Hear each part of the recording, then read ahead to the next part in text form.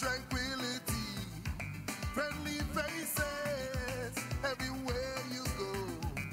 Anguilla, I love you so. We call it paradise, paradise, paradise, paradise. Sun, moon, and stars and beautiful seas. Anguilla is where I want to be. There is nowhere in this whole wide world.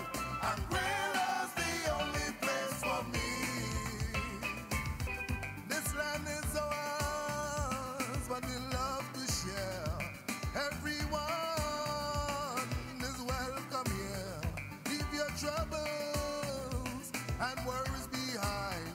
Kick up your shoes and relax your mind in paradise, paradise, paradise, paradise. Sun, moon, and stars and beautiful sea. Anguilla is where I want to be. There is nowhere in this whole wide world. Anguilla's the only place for me. Time to eat, get a local dish. There's nothing like a skin snapper fish. If you want to know what life is worth, Anguilla is heaven and not like paradise, paradise, paradise, paradise. Sun, moon, and stars and beautiful seas. Anguilla is where I want to be. There is nowhere in this whole wide world. Anguilla's the only place for me. August Monday is a sight to see. Join in the fun, come dance with me. Sandy ground is the real McCoy. Panther vibes, our pride and joy. Paradise, paradise, oh Lord, paradise. It's paradise. Ah, ah, ah, yeah, yeah, yeah. Sun, moon, and stars and beautiful seas. Anguilla is where I want to be. There is nowhere in this whole world. Okay, good night, everyone, and welcome to our final debate. Please stand for the national song.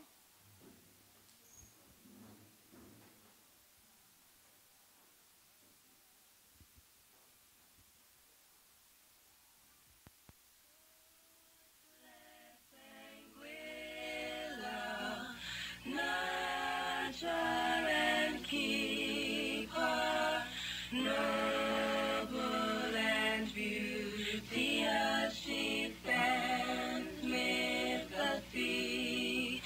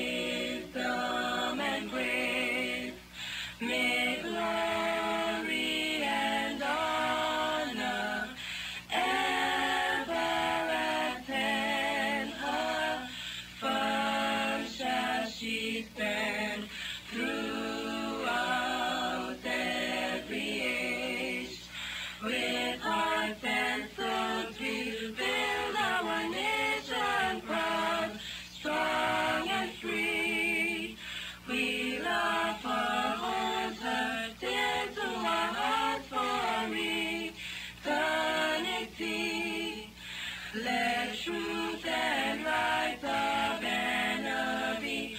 We'll march ever on. Let truth and right the banner be. We'll march ever on. Thank you. Remain standing as Joe R. Richardson, understudy to the President, open us the word of prayer. Good night. Let us pray. Dear God, thank you for bringing us safely to our last debate.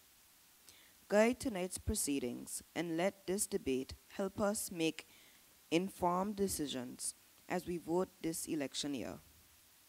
Later, as we return to our respective dwellings, we ask your mercy to take us safely there. We ask your blessings, mercy, and guidance. Be with us always. Amen. Thank you. You may be seated.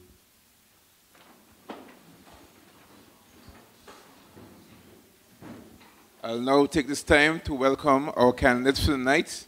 Firstly, we have Mr. Othlyn Vanterpool of the AUF. Give me a round of applause, please.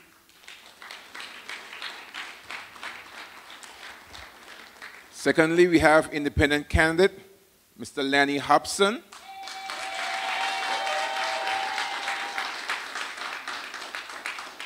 Thirdly, another independent candidate, Mr. Sutcliffe Hodge.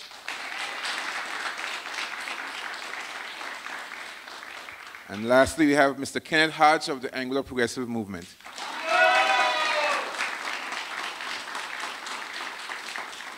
As you may know by now, I'm Neil Gomes, the president of the Anguilla National Youth Council. With me tonight, I have Ms.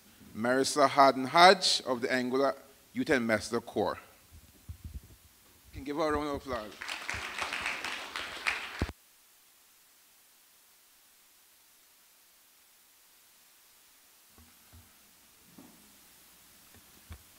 Okay. Nominees contesting the upcoming 2020 elections will be given a chance to debate several areas of sustainable development. These debates seek to allow candidates to appeal to young voters and express their plans to achieve youth development nationally. The 2030 Agenda for Sustainable Development, adopted by all United Nations member states in 2015, provides a shared blueprint for peace and prosperity for people and the planet now and into the future. At its heart are the 17 Sustainable Development Goals, SDGs, which are an urgent call for action by all countries, developed and developing.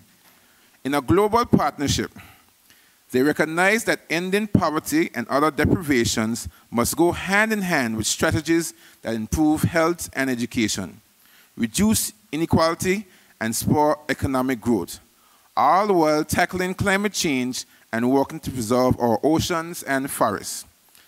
Now our sponsors, firstly, the government of Anguilla.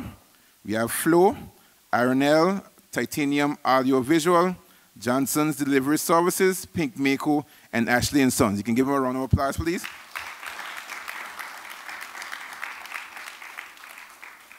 Now Ms. Hodge will give us the ground rules. Okay, the ground rules are, firstly, each candidate will be given 3 to 5 minutes to give an opening statement. Candidates will be given 4 questions from the ANYC on the Sustainable Development Goals.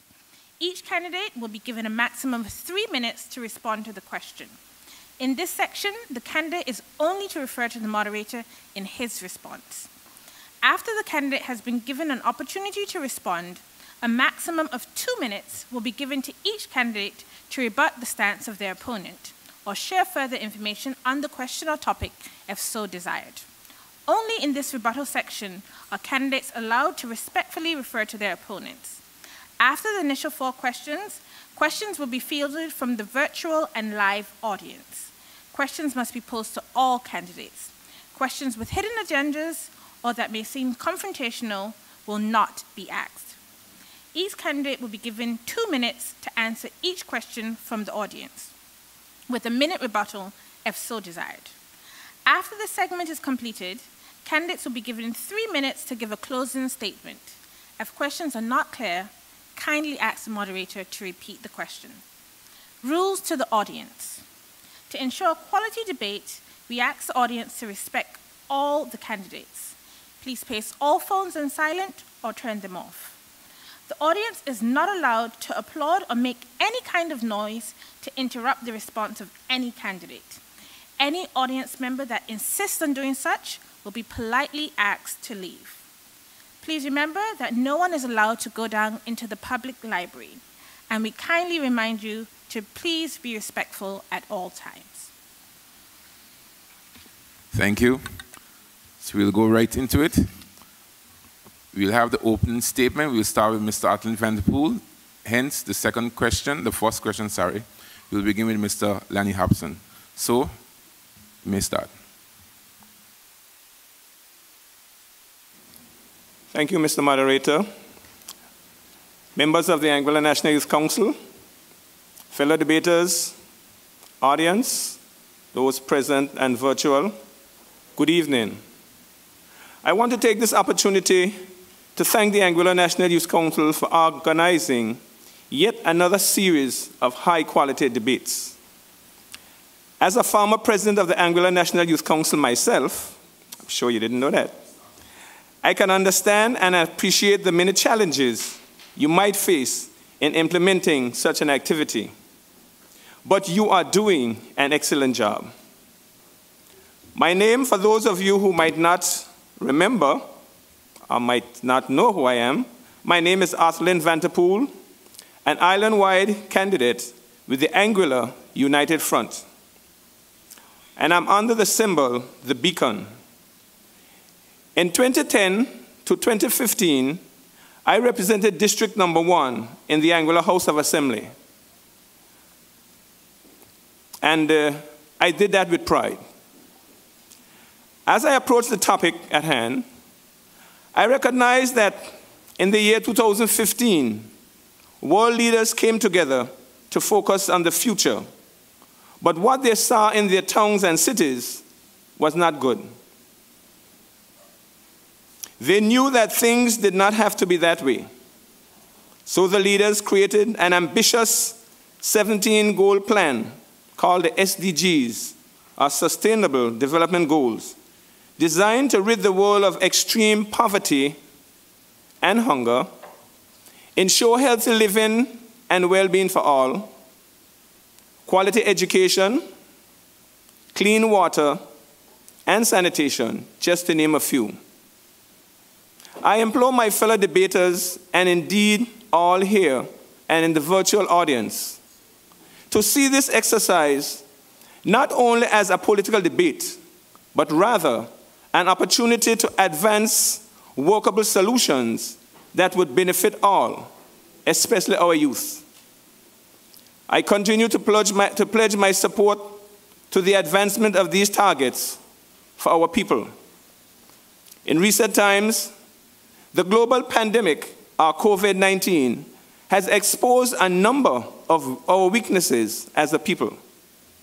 As we move forward, I will continue to advance the area of food security through the promotion of sustainable agriculture and fishing. These two areas have and will continue to play a pivotal role in our survival moving forward. An AUF government will continue to support agriculture and fishing, plus the many local business ventures associated with them.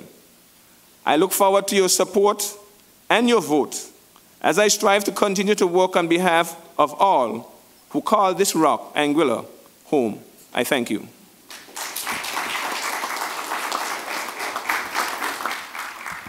Thank you, Mr. Vanterpool. The driver of PD 871, we're asking you to move your car, you're blocking someone. One more time, PD 871. Okay, now we move on with Mr. Lanny Hobson. Good evening, Mr. Moderator. It's a pleasure to be here to speak and represent the Anguilla population. And it's also an honor to be sitting next to my Scoutmaster, Mr. Othlyn Vanterpool, and Teacher Ken, and next to my colleague, Mr. Sutcliffe Hodge. We are here to be able to defend those who are least among us, which are expressed in the development goals as reducing poverty. And in our platform, we are focusing on universal education, universal health, universal justice, and universal basic income. The key to reducing poverty is essentially to give money into the hands of the persons. And thankfully, the government recently would have signed with the UK government $100 million grant, which can be used now to set up a state pension. We would love for the state pension to be named after Mr. Kenny Mitchell, who was savagely murdered in the hotel industry, which is supposedly the main industry in Anguilla. So our goal here is to inform the population that we can do better than just tourism alone.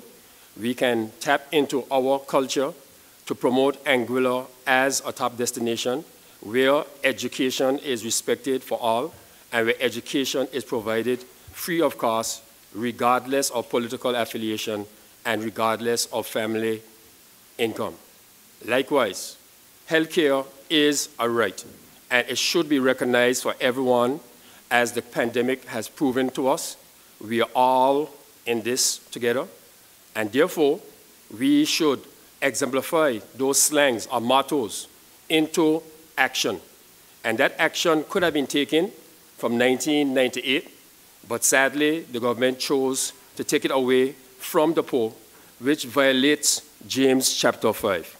We must be our brother's keeper, and also as it states in James 2:27, pure religion before God and man is to keep yourself unspotted from the world and to help those who are in need. These would be the fatherless and the widows.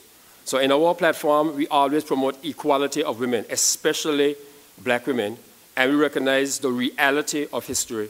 Anguilla is a colony, and in colonization, we were taught to hate ourselves, and our mission is to restore pride, honor, dignity of Anguilla.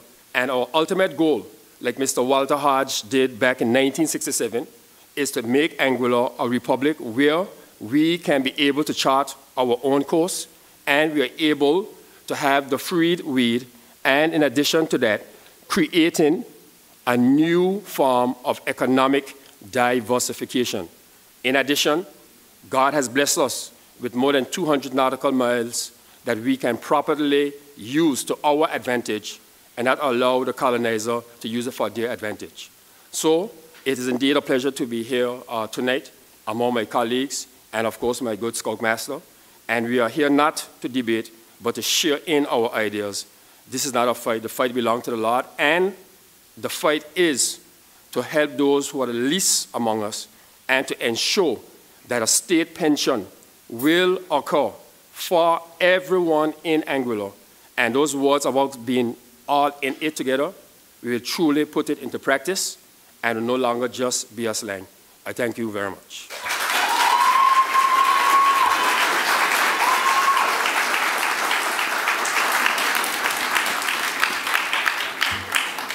Thank you, Mr. Hobson. You'll now hear from Mr. Hodge, Mr. Sutcliffe Hodge. Madam Moderator, Mr. Moderator, and President of the Anguilla National Youth Council, fellow political candidates, distinguished audience present, and distinguished audience listening via electronic media. Pleasant good evening, everyone. Let me first congratulate the Anguilla National Youth Council for organizing and conducting these series of debates. If this last group of debaters does not mess up tonight, you will be credited with conducting a very successful series of debates. I think we're on track to do quite well. The Sustainable Development Goals can be put into two very broad categories. One, love, caring, respect, and dignity for humanity. Two, love, caring, respect for planet Earth and the universe. We have a duty of care to each other. Every human being has a right to be here and have a dignified standard of living. This is one of the greatest commandments of God, love for our fellow human beings. As human beings living on this planet, we are merely stewards of this earth. Our responsibility is to take good care of this earth, enhance it in a sustainable way. We are only borrowing earth from future generations. So we are called upon in this sustainable development goal to protect the land and protect the sea. So the discussion here this evening is all quite topical as the world is challenged on many fronts as it relates to sustainable development. While we are here tonight focused on sustainable development on Anguilla, I know that you are consciously aware that in order to achieve these sustainable goals, there is a need to recognize our vulnerability and our global interdependency. COVID-19 is currently providing this. The United Nations launched the 17 Sustainable Development Goals in 2015, a time when we here in Anguilla were going through many challenges, a period when Anguilla was moving in a direction counter to the same SDGs, Sustainable Development Goals. As a matter of fact, conditions in Anguilla and the world have deteriorated even more since the onslaught of COVID-19 pandemic. As many of you will know, we made great strides at the turn of this new millennium. The year 2000 to the year 2007, thereabout, we made great strides. However, the period of 2000,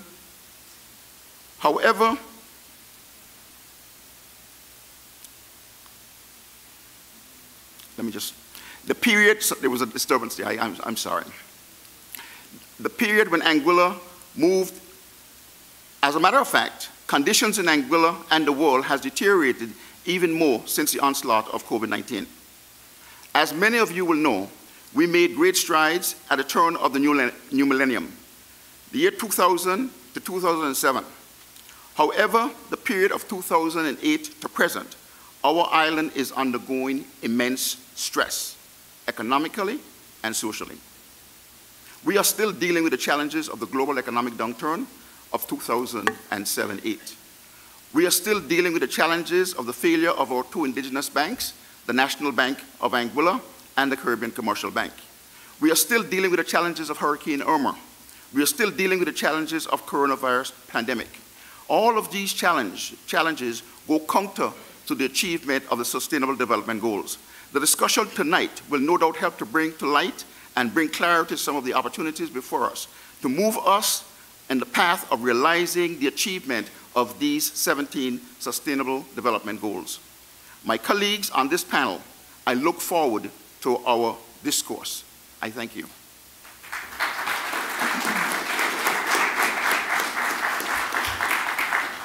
Thank you, Mr. Sutcliffe Hodge. We will now hear from Mr. Kenneth Hodge.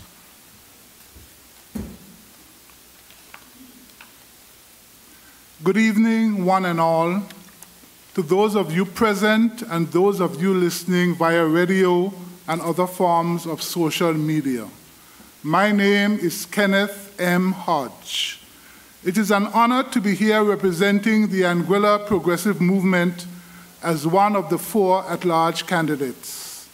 I too take this opportunity to thank the National Youth Council for the initiative in raising the profile of the political conversation by means of these debates. I am delighted to be among my compatriots, Othlyn, Sutcliffe, and Dr. Hobson, as we all, in our differing ways, seek innovative solutions to move Anguilla forward. My presence here this evening, Mr. and Madam Moderator, is based on my own conviction that my time has come. In the words of poet James Lowell, once to every man and nation comes the moment to decide, in the strife of truth with falsehood, for the good or evil side. That moment where opportunity meets purpose a time when upon deep reflection, one questions how best to serve people and the nation. That time for me is now. I am a holder of a Master's of Business degree with distinction in public sector management and a seasoned public servant of close to 40 years. Coupled with my wider engagement in the Anguillan community in various organizations such as the Anglican Young People Association, the Farrington Youth Club, musician, organist in the Anglican and wider church community, this groundwork has placed me in good stead to seek elected office. This has been further cemented when one considers that I have served in various capacities over these years, including a certified classroom teacher, Director of Information and Broadcasting, Principal Assistant Secretary in the Ministry of Home Affairs, OECS Commissioner to Anguilla, and most recently as Principal Assistant Secretary, Public Administration, with responsibility for the public sector transformation exercise. In keeping with my sterling service as a member of the Anguilla Public Service, I would like to thank the Governor's Office for the confidence placed in me to lead the transformation process. While on this topic, let me state here that in short order after receiving our mandate from the Executive Council, I, along with my transformation team, had ensured that all the local and regional expertise were identified and put in place.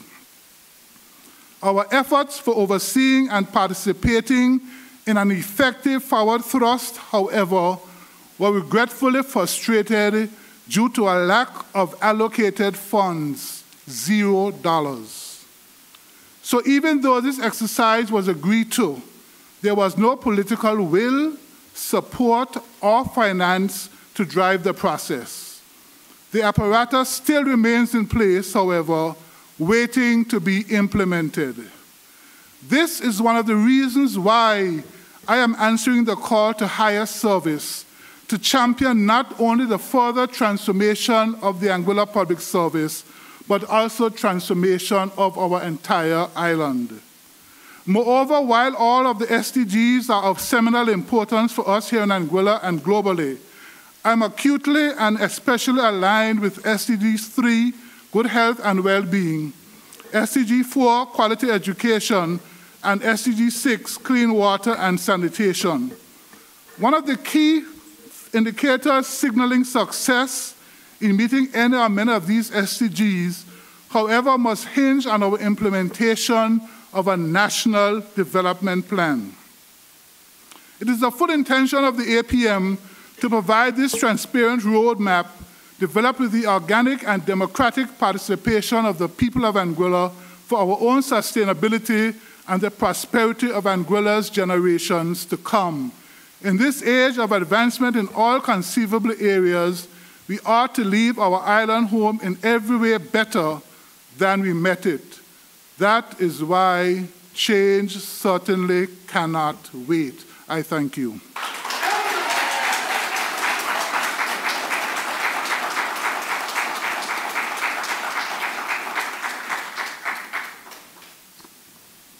As we began the opening statements with Mr. Vanterpool, we will now commence the questions with Mr. Hobson. Candidates will be given 1 minute to prepare if so desired. The first question. Is universal health care realistic within the next 5 years? What decisions must the government take to make this a reality? SDGs 1, 3, 10, and 11. I repeat. Is universal health care within Anguilla realistic within the next 5 years? What decisions must the government take to make this a reality? SDGs 1, 3, 10, and 11. The 1 minute begins now.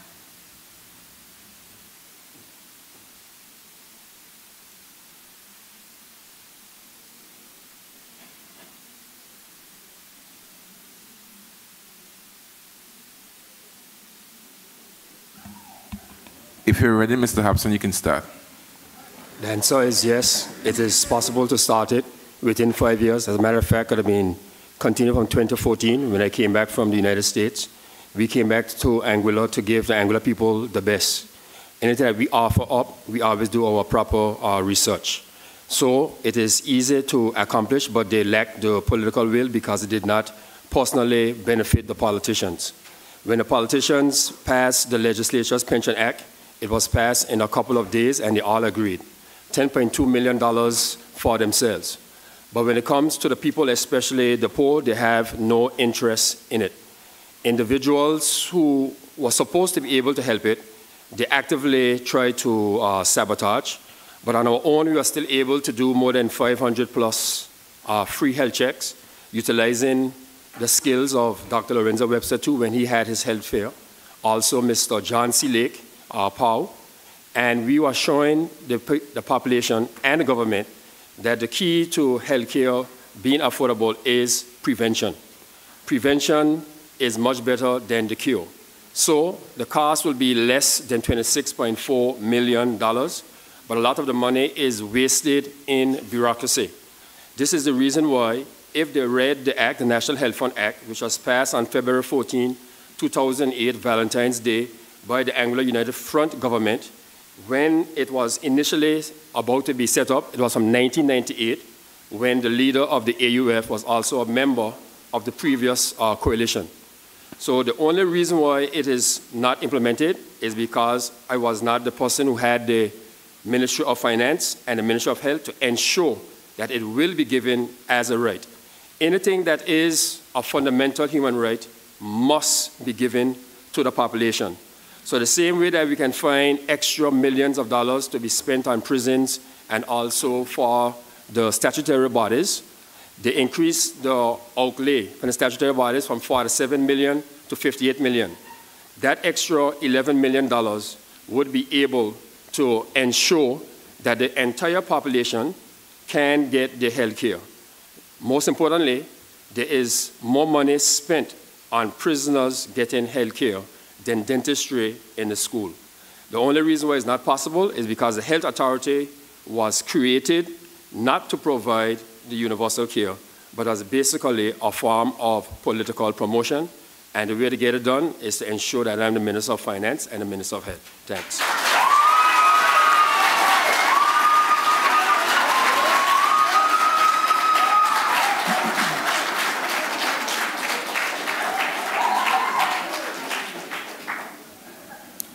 Next, we will hear from Mr. Hodge, Mr. Sutcliffe Hodge. I absolutely believe that universal health is achievable in 5 years. Many doctors in Anguilla would admit that Anguilla has one of the healthiest populations in the Caribbean. So we're off to a good start. I'm of the firm view that there's a need for us to zero in on primary care, preventative care. What does that look like? In my view, there is a need for us to do testing of every citizen of this country at least once a year, if not twice a year. And a schedule should be set up where some primary checks are made.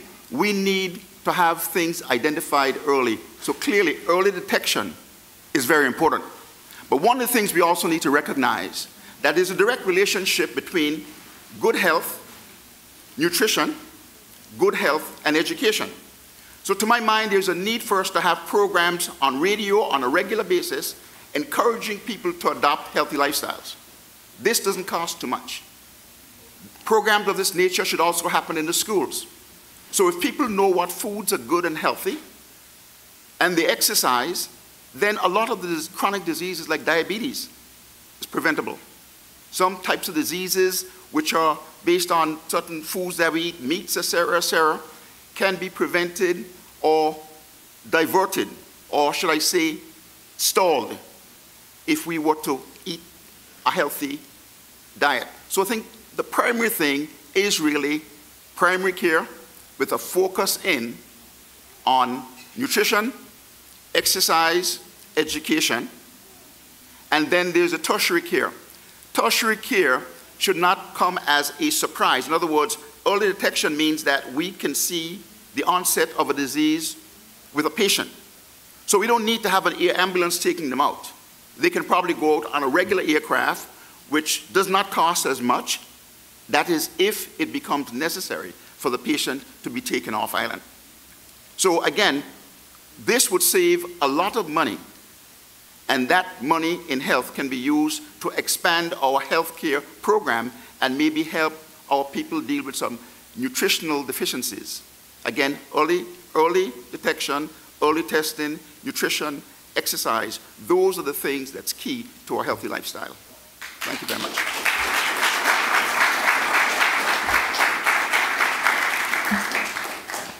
Mr. Hodge, Mr. Kenneth Hodge, Yes. you can go ahead. Thank you, Madam Moderator. When you examine SDG number 3, which speaks to ensuring healthy lives and promoting well-being at all ages as essential to sustainable development, you look at SDG number 10, where it says reducing inequalities and ensuring that no one is left behind is integral to achieving the Sustainable Development Goals. And 11, where we talk about making cities and human settlements inclusive, safe, resilient, and sustainable. And that also speaks to the question of slum dwellers, inadequate and overburdened infrastructure and services. So I've raised those points to indicate to you tonight that we in Anguilla have to take a realistic look at the quality of healthcare that we provide in Anguilla today. My comrade Sutcliffe talked about the preventative care, and I support that as well, because we have to ensure that we put in place programs that reach out to our people across this island and ensure that they are exposed to the quality health care that they deserve. It goes as well to the question of our tax dollars. We pay taxes in this island.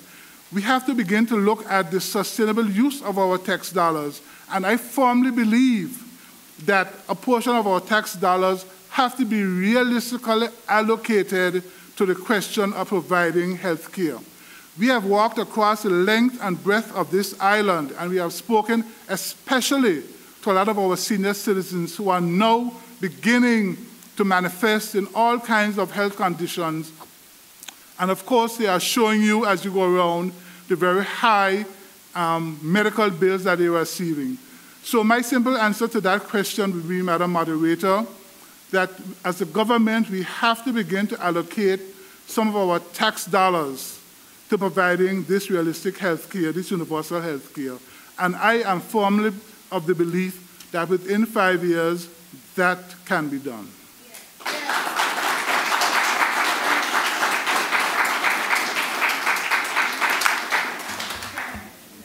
We will now hear from Mr. Vanterpool. Thank you, Madam Moderator. Madam Moderator, I want to agree that universal health care can be achieved in the next 5 years. We are aware that in Anguilla, we have seen quite a bit of non-communicable diseases. And I think all of that starts with our diet and our lifestyle. Now, I know that what we have to do a lot of research to find out exactly what has been going on with our people. One of the things I want to submit very early as I speak about lifestyle, we often hear that we are what we eat. And to that end, we have to eat right if we want to live right. And I want to propose, which I said in my opening statement, that we do as our forefathers did. We get back to the soil. We plant what we grow, and we grow what we eat. Eat what we grow and grow what we eat. I also want to propose that, and this was said already as well, that we involve ourselves with exercise.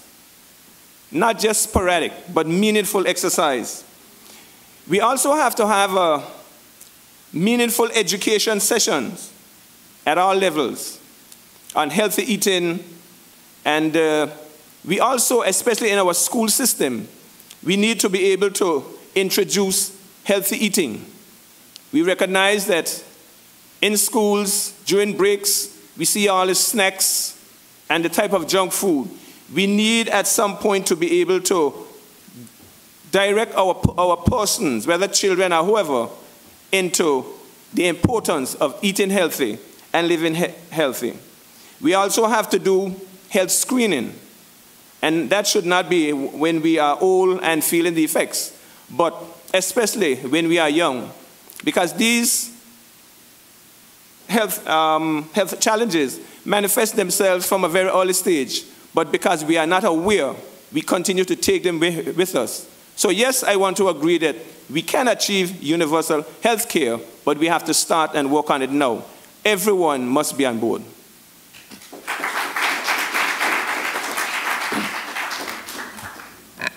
Candidates will now be given 2 minutes to rebut or share further information if so desired.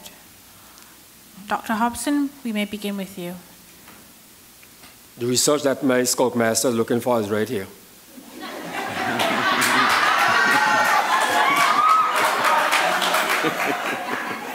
To achieve anything, it depends on the quality of the personnel. And that's, as I stated before, if they have read the National Health Fund Act, you need the Minister of Finance and the Minister of Health to work together in harmony. The information was given to the Ministers of Health and Finance, and the previous Minister of Finance was also the Minister of Health, Mr. Hubert Hughes. The reason why we don't have it is because they're not interested in you having it.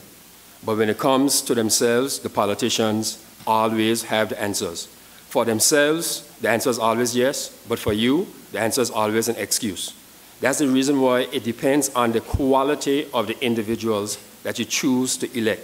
If you elect the same type of persons or only committed to the political parties, you'll get the same answer every time. You need individuals who actually read and do high quality research and have respect for education. But even though politicians may speak about education, they only mean it for a particular set of individuals and not for the country as a whole. This is the reason why we are emphasizing universal education, universal health, and a universal basic income, because as the scripture says, money is the answer to all things. Again, universal justice too is important, because many persons end up being incarcerated for using a plant that can have many beneficial purposes, and that plant, which was created in Genesis 1, is known as the marijuana plant or the weed plant. So that is the answer to the question.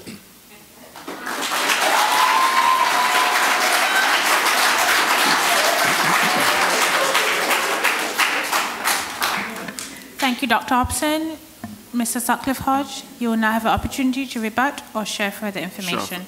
Thank you very much. From the responses so far, I think we have all agreed that achieving universal health within 5 years is in fact possible. I want to add a couple of things though. I find it very disturbing that in Anguilla, patients pay duties on medication.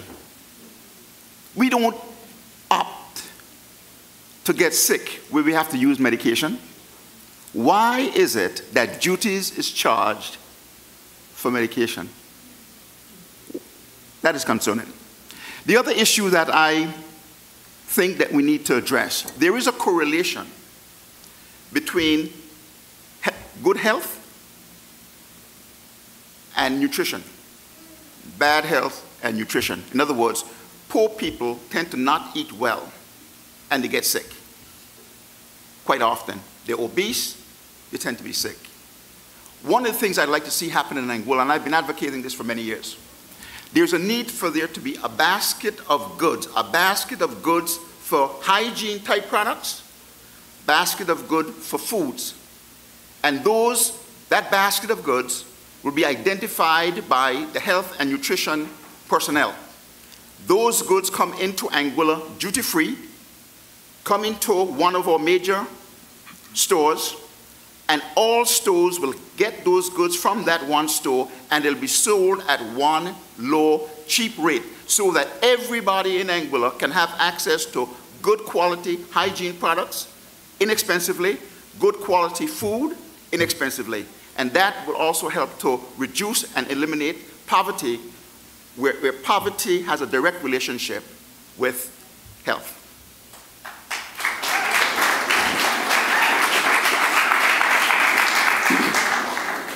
Thank you, Mr. Hodge. We'll now hear from Mr. Kenneth Hodge. Yes, one of the areas of concern for me has been the coverage for health care. It is very expensive in Anguilla to have health care coverage. And for a lot of us in Anguilla, particularly those who have retired, they have to pay basically an arm and a leg to get adequate health coverage. And this is something I believe we need to look at quite seriously in conjunction with our insurance companies to see if there's some way that we can drive these costs down. These insurance companies cover thousands of people in terms of their coverage. They make quite a lot of money from this coverage. And I believe that the time has come when we have to work with those insurance companies that we can at least offer our citizens better, lower rates, and by that, we can offer more people opportunities to be covered. When you go to the pharmacy and you see the kinds of bills that you have to pay, is sometimes a real deterrent. So my point tonight is the insurance companies, we have to bring them on board in terms of reducing the high cost of the coverage of those premiums. Thank you.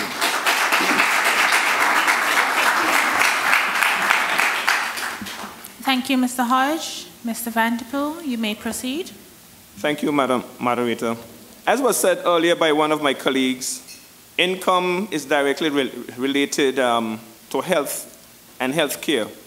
In Anguilla, we have to pay special attention to the income of our individuals, especially our workers in hospitality and other medium-paying jobs. Because if persons are not earning salaries that are commensurate with the ability to live, then health is going to suffer. I know that the Minister of Health has been working on putting together a minimum wage, which I'm sure would come in the new term. But that wage I would like to see, as was said earlier, a living wage, a wage that persons can exist on, not just something to barely get them along. They must be able to pay their bills. So I want to suggest that when we are returned to office, this would be one of the things I know that the minister said that she would be working on very early in a term, and I'm hoping that individuals will give us that chance so we can continue to work on your behalf and put those measures in place.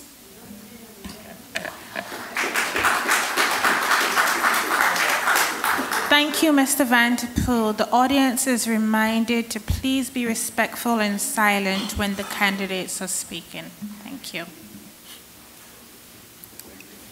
Thank you. We move on to the second question. Mental health issues related to substance abuse appear to be on the rise. Do you see the two as related, and what steps can be taken to remedy these issues? SDG 1, 3, and 11. One more time.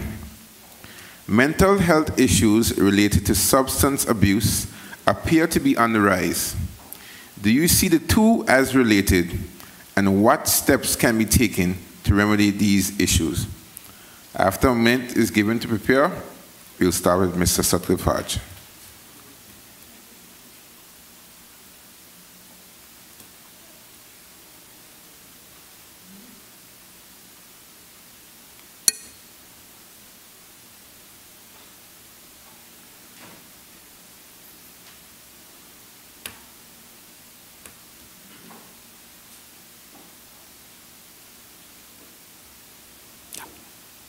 Okay, since you're ready, you can start, Mr. Hodge. This is an issue that has disturbed me for many years. As a young man going to school, I recall having to do an impromptu discussion on the whole issue of delinquent youth, especially delinquent black youth in America. There's a relationship between mental health, substance abuse, and perpetual poverty. We have a situation in Anguilla where many of our women head up homes without the support of a man, without the presence of a man. Many of our women, unfortunately, find themselves having to work 2 and 3 jobs to keep food on the table, to feed the children, to clothe them, to ensure that they go to school. As a consequence, many children end up having to raise themselves. And in the process of trying to raise themselves, they become the property of the street. They become caught up in a subculture and an underdeveloped mind that's exposed to drugs. Fries the brain. Many of us see children walking the street sometimes aimlessly after school hours, during school hours. Many of these children, unfortunately, sometimes go to school without food, no one to care for them, and when they go to secondary school, they're automatically placed in Band 4. And Band 4, there's a stigma associated with Band 4. You're nobody. You're going to amount to nothing. There is a direct correlation between mental health and substance abuse, and the time has come for us in Anguilla to fix it. Too many mothers are absent from home, not just in Anguilla. It's a problem plaguing the poor all over the world, but especially black poor people around the world. And right here in Anguilla, I thought that this would never have happened in this country, but it does, because the extended family no longer exists. It's a real issue, and we cannot just pay lip service to it, because we can have this conversation. I have participated in discussions of this nature in Anguilla time and time again, election after election, but it continues. The issue is not just increasing the pay. We got to be realistic about it. We have got to address the problem as a fundamental issue. I will speak some more on that when I come back. Thank you, Mr. Hodge. We'll now hear from Mr. Kenneth Hodge. Yes, Mr. Moderator. That's a very interesting question there, but I would like to take it a step further. I agree that mental health issues are related to substance abuse, but I want to hone in particular on our young people. And I want to remind the teachers in the room tonight of Maslow's hierarchy of needs, where it talks about the basic needs, things such as food, water, warmth, and rest, security, and safety. And I want to apply that to our young people this evening. As we walk through our communities and we see the number of young people that continue to hang out by the roadside because some of their homes, their parents may be having to work 2 and 3 jobs, nobody's home. They're looking for that companionship, that peer acceptance. And a lot of the time, sometimes to be a part of the group, they are resorting to substance, they are resorting to smoking, marijuana, or other illegal substances to be part of the group. And a lot of the times, because they are taking these substances, mental health issues will arise. One of the other things that caught my attention was during this COVID pandemic, when so many of us were at home, basically on lockdown. Our school children, were we looking at how those children were coping during that lockdown time away from class, away from school, away from their friends, basically a very uncertain time, having to cope with a brand new online platform method of learning. And then they have to return to school to catch up. Teachers have been telling me a lot of these children are not coping well since they have come back to school. And there's great suspicions that they might have to bring in counselors to really evaluate these children to see if there are mental health issues that have arisen. So this COVID pandemic in particular, I believe, has really exacerbated some of these issues in our community. So we have to look at this question a little wider than substance abuse, and we have to look at even the issues caused by the COVID-19 pandemic and its effect upon our young children in particular as we have them returning to school and trying to cope in basically a new environment after being locked down for so long. Thank you.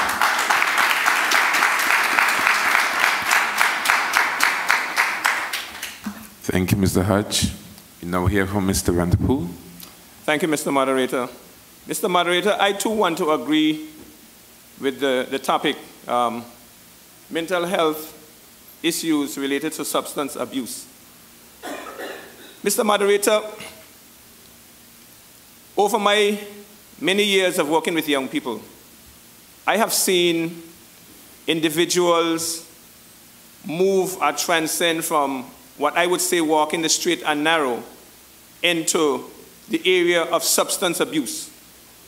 And on many occasions, I had cause to visit the parents' homes and sometimes to look at their associates. And one of the things that I realized is that on a number of occasions, we might not be aware, but substance abuse goes on even in the children's parents' home, and they themselves don't even know. I think one of the things we need to do, and do it early, is to pay special attention to our young people. Special attention. Sometimes we look at them and we overlook the small signs.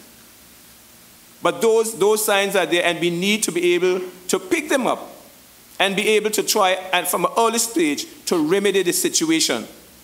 I want to suggest that counseling is done on a regular basis, and we must not take our children for granted. They may be in the room and playing and having fun, but then we need to understand exactly what is going on with them, because if we continue on the trajectory that we are going, we can lose our children and lose a whole generation. Thank you.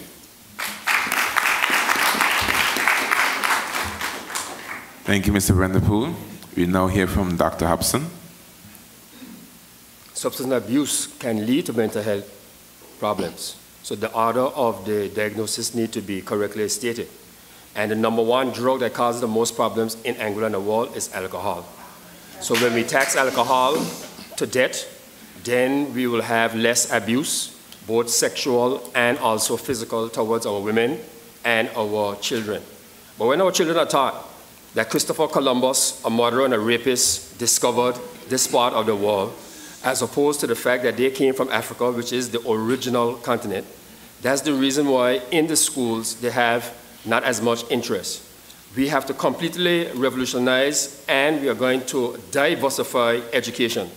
The educational system is geared towards the students only being slaves in the hell-tail or the slave-tail industry. And we can see the evidence of that, again, with the same scenario that happened in the case of Kenny Mitchell. The individuals who were his colleagues outnumbered Mr. Hapgood, but yet they still allow their colleague to die. The reason is they are mentally enslaved. And the only way you can deal with mental enslavement is electing persons like the general, who is proud to be black, because we know that God is black, just as Jesus was, just as the angels are, just as the universe is. And when you inculcate this mentality into the students, they'll be so high on that knowledge, they'll be able to fly high off of our technological prowess that we had before we were colonized, raped, and brutalized. So the key is teaching proper history from preschool. In addition to teaching the languages, we want it to be proud to be who they are. We want to be able to control everything in Anguilla, as opposed to giving the rights over our bodies, over our black bodies, to those who are oppressive. So if you want to solve this problem, defunding or reducing the amount of money that's spent on incarceration, providing that money towards the healthcare and into a proper education, starting with the fact that we are Africans and we are not trying to be Little England like they do in Barbados. And that's how come they end up with the third highest debt to GDP ratio in the world. We are aiming to be a republic, we are aiming to be free, And if 99.77 and 99.72% of Anguillians voted for that back in 67 and 69, that should be the goal. And if we teach this to our students, then we would not have a problem with substance abuse.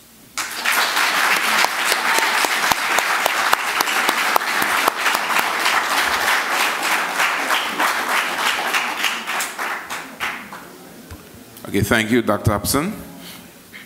Now each candidate will be given 2 minutes to rebut or share further information on the topic.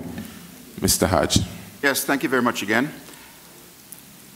The issue of perpetual poverty, that is where parents cannot afford to take care of their children because they need to work 2 and 3 jobs. So a mother has got to work 2 and 3 jobs, abandons her children. I heard Mr. Vanterpool and rightly say there is a need for there to be more money made available to workers so they can afford to take care of their children. I think there's a 2-pronged approach. One of the things that I have been seeking to do throughout my political career is to lower the cost of living in this country to the benefit of everyone in Anguilla. And some time ago I spoke about a renewable energy-led economic transformation. If we can lower the cost, the price of electricity to everyone by 75 or 80%, if we can do that for the hotels, if we can lower the price of water for the hotels as well, we can then go to the hotels and say, now that you have realized these savings, you now need to pay some of our workers better. One of the issues that we have, there are no sporting outlets for young people. We bluff them about a racetrack. We bluff them about a basketball court. We bluff them about a track, a running track, but nothing happens. It's time for us to act, and it's time for us to demonstrate real love and caring for our young people. You help a young person to feel good about themselves, you can get some positive results. A lot of very, very talented young people, their lives are wasted because we don't care. We don't look out for them. We have got to fix it and not just talk about it. Thank you.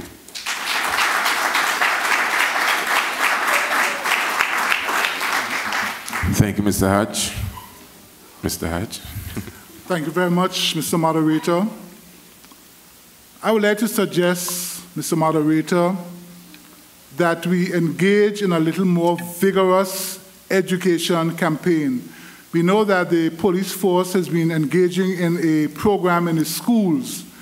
I would like to see that ramped up a lot more. I would like to even see it start even at a very young ages, even as far as preschool, because we have to begin to inculcate in our people the attitudes and the knowledge that substance, drugs can be very harmful to one's body.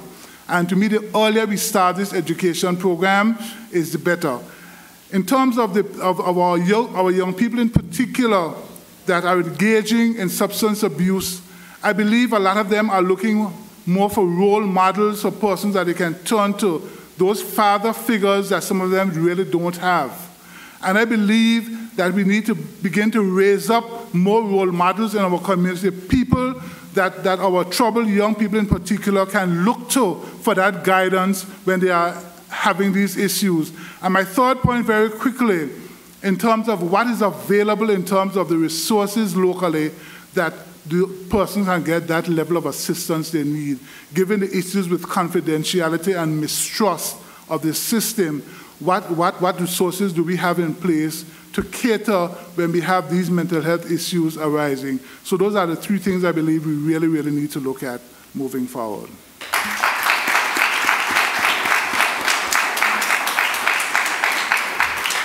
Thank you, Mr. Hodge. Mr. Vanterpool. Thank you, Mr. Moderator.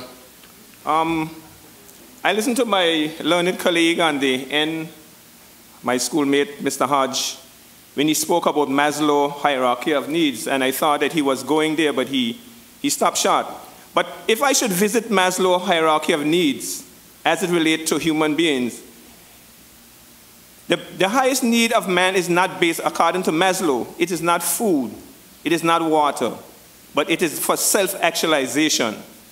And our young people are looking to persons to make them feel good, to bring out the best in them. And I think that we need to be able to do that by loving them, getting to know them, getting them involved. In the area of agriculture, if I should say that, I spoke about earlier, but we need to get our young people more involved in hands-on activities, things that they can do for themselves and see things come into life. So I want to put that over there, that self-actualization and one feeling good about themselves is one of the greatest needs of man, according to Maslow. We also need to be able to, as I said earlier, get them involved in meaningful activities. There are community groups, there are counseling groups, there are peer groups. But we have to get our young people involved, because unless you feel good about yourself, then self-esteem is down, and you never feel like moving yourself up. You always feel like you're not as good as someone else. So I want to say, let us get our young people involved, let us help them, and they themselves can pull themselves out of those type of dilemmas. Thank you. Thank you, Mr. Vanterpool. Dr. Hobson. Self-actualization is the highest order, and that's why we preach the message of dignity. And dignity can be achieved when they have the universal basic income, so that our women, who often are the heads of the households, wouldn't have to be pimped out in order to make that extra money. So when the textbooks are free, that is one less burden on the parents. When they have the security of the healthcare, a next less burden on the parents. When the curriculum is completely revolutionized and the students can be seeing themselves as human beings who can be actualized as opposed to be dehumanized, again, in the slave tail industry. Now, when we move in that direction, there wouldn't be any need for us to having to bring in the police force. As a matter of fact, we can reduce the police force, because studies have also shown more cops, more drugs, because we know many times that the drugs are often planted on such young persons. Now, when we have a society where there is a focus on equality, then there wouldn't be any need to use chemical substances to get that particular high or to get that escape. Again, when we're speaking about the marijuana, we are not focusing on smoking, because if you're a youngster, it can affect your memory and the oxygenic system. However, it is a plant. And if you're truly concerned about the health care of our youngsters, then Tylenol, which can damage your liver, should also be policed, but I don't think they will do that. So hence, let us focus on revitalizing, refocusing, and revolutionizing our educational system so that our students can be seen as dignified, self-actualized human beings.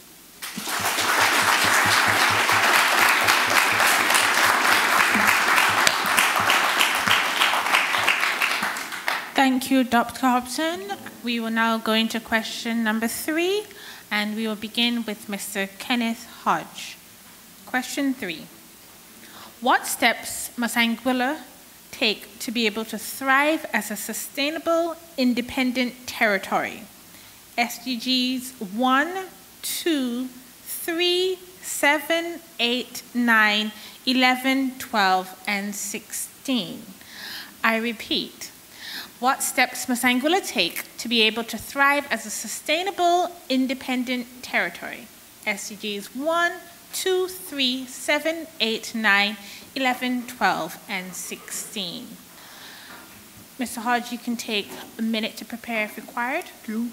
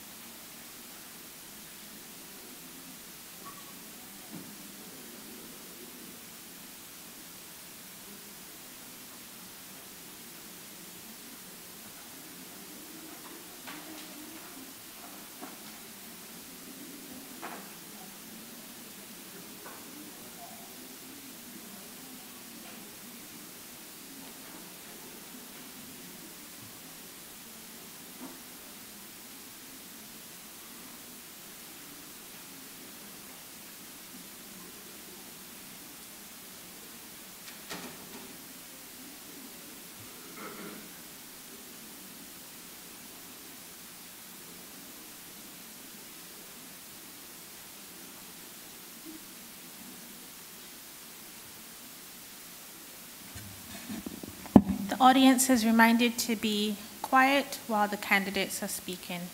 Mr. Hodge, you may begin. Thank you very much, Madam Moderator. In the APM's vision, we speak about great societies are judged by the way it takes care of its very young and elderly. I propose to answer your questions in four main areas. First of all, we need to look very carefully at our education system. This has been the #1 topic of discussion on this campaign this year.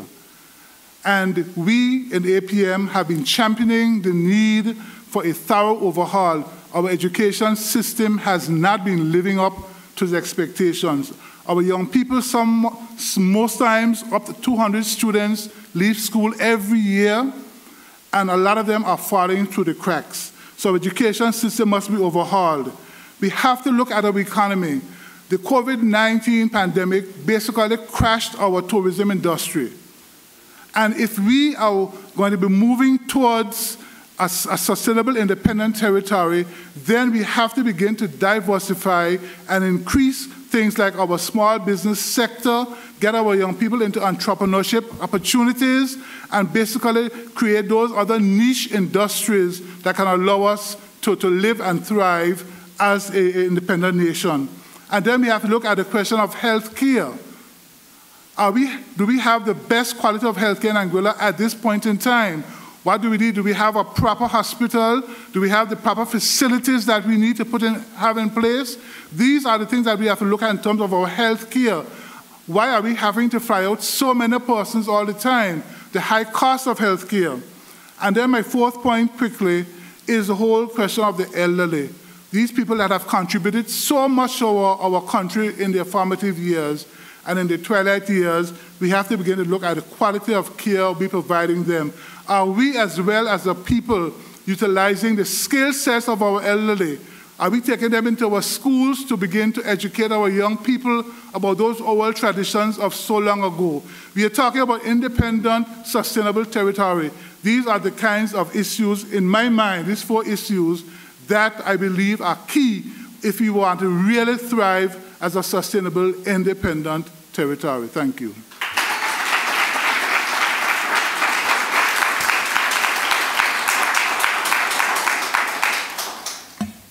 Thank you, Mr. Hodge. We will now hear from Mr. Vanterpool. Thank you, Madam Moderator. Madam Moderator, we have been hearing for decades about independence, and time and time we always hear about it as it relates to whenever we get to elections time, and everybody is thinking about going independent, and independent is sustainable nation we are talking about.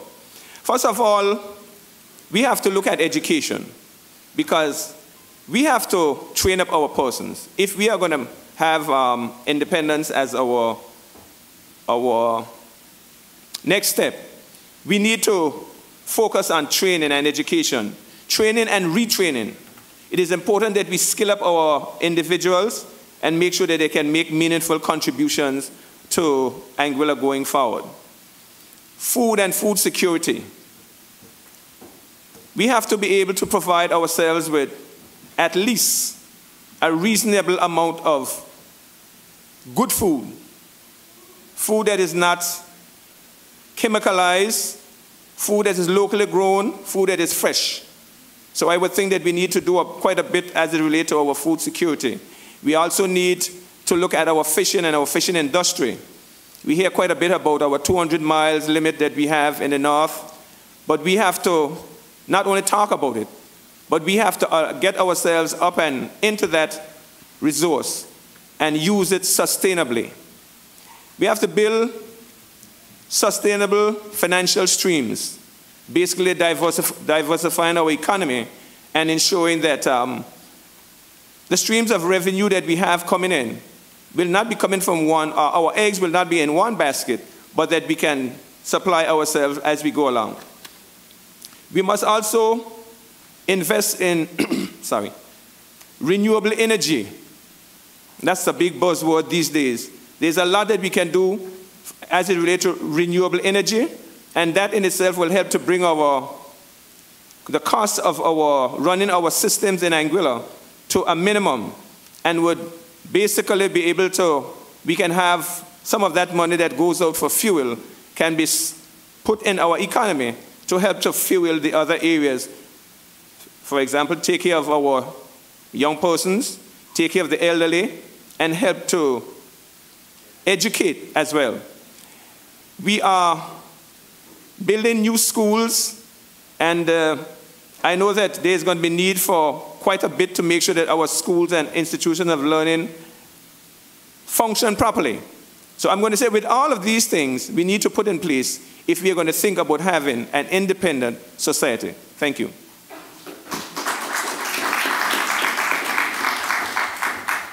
Thank you, Mr. Hodge. Thank you, Mr. Vanterpool. Dr. Hobson, we will now hear from you. Independence has everything to do with dignity and nothing to do with economy. The fact that Mr. Walter Hodge, who has a son that's running for election, a grandson who is doing this marvelous production, already tells me that when they were smart enough in 1967 to declare it a republic, we should respect those intelligent persons from District 1. The same district that has led the way in the revolution is not the one that is most marginalized from all of the economic topics that my good scoutmaster just mentioned. If 51.8% of persons in the UK voted for Brexit and it was recognized, then it is very disrespectful to the legacy of Mr. Walter Hodge, to Mr. Othlyn Harrigan, who started the revolution in his mind. When you're insane in a membrane, you will think that independence hinges on money. Money was probably the reason why Kenya is not with us today. The goal must be about dignity, revolutionizing education, blowing it apart, and teaching persons about the same Mr. Walter Hodge. And interestingly enough, when I was on the radio speaking about him, some of the colleagues who may be in the same political party with Mr. Hodge wanted to cut off the mic from me speaking about it. So it has to do everything with this and less to do with that. But when it comes to making the money, we had already given those ideas already.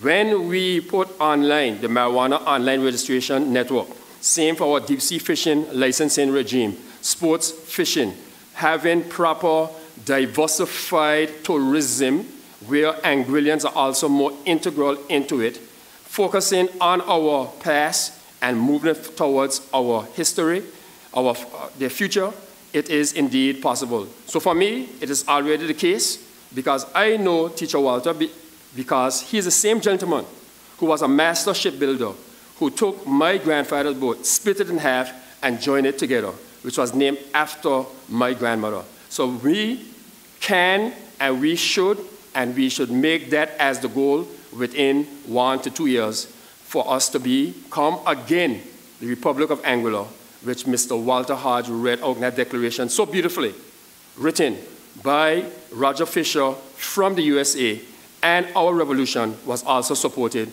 by the Black Panthers. Thanks.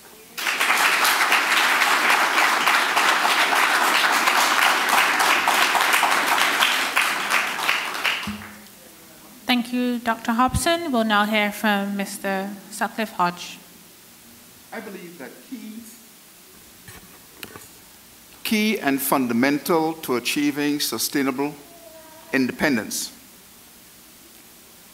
is to ensure that we eradicate the working poor from Anguilla.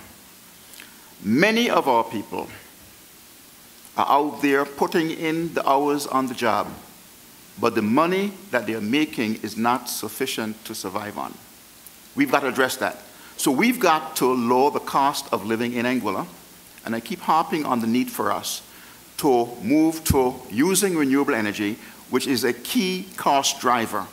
That will lower the food prices in the store because the store pays low electricity, and because they pay low electricity, they can pass on lower food prices to you. Because electricity is used to process the seawater into water that you can bathe with and drink, water prices goes down, electricity prices go down, all good and positive stuff. We need to zero in on tourism. Tourism is our business, but we have been paying lip service to tourism for many years. St. Martin, next door, they get over 2 million tourists a year. We get excited when we have anything over 150,000 tourists a year. Less than 10% of the tourists that St. Martin gets. Why is that? It must have to do with a few key things. The word about Anguilla is not getting out. Anguilla is oftentimes viewed as an expensive destination. Let's lower the cost of living, lower the cost of doing business in Anguilla.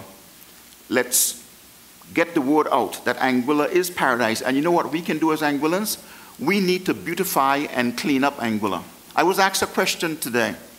Is Anguilla a 5-star destination or Anguilla a destination with 5-star properties? Anguilla is a destination with 5-star properties. And we are kings and queens in Anguilla. We can make Anguilla beautiful for ourselves first. And when your house is beautiful and clean and you have wonderful furniture, you don't mind having your friends and neighbors come over. We want to do that for all of Anguilla. We've got to address the issue of fishing, where we're going with fishing. We can sell fishing licenses, but we can also do some small canneries in Anguilla. In other words, we catch the fish, we can the fish, and we can export that fish to other markets.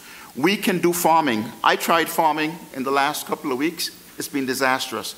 Way too hot. So I believe that we've got to look at what I call vertical farming, where you do farming in a building like this, under the right conditions, and we can supply a lot of our vegetable needs for Anguilla to hotels and restaurants. I will raise some other issues in my second go-around. I thank you.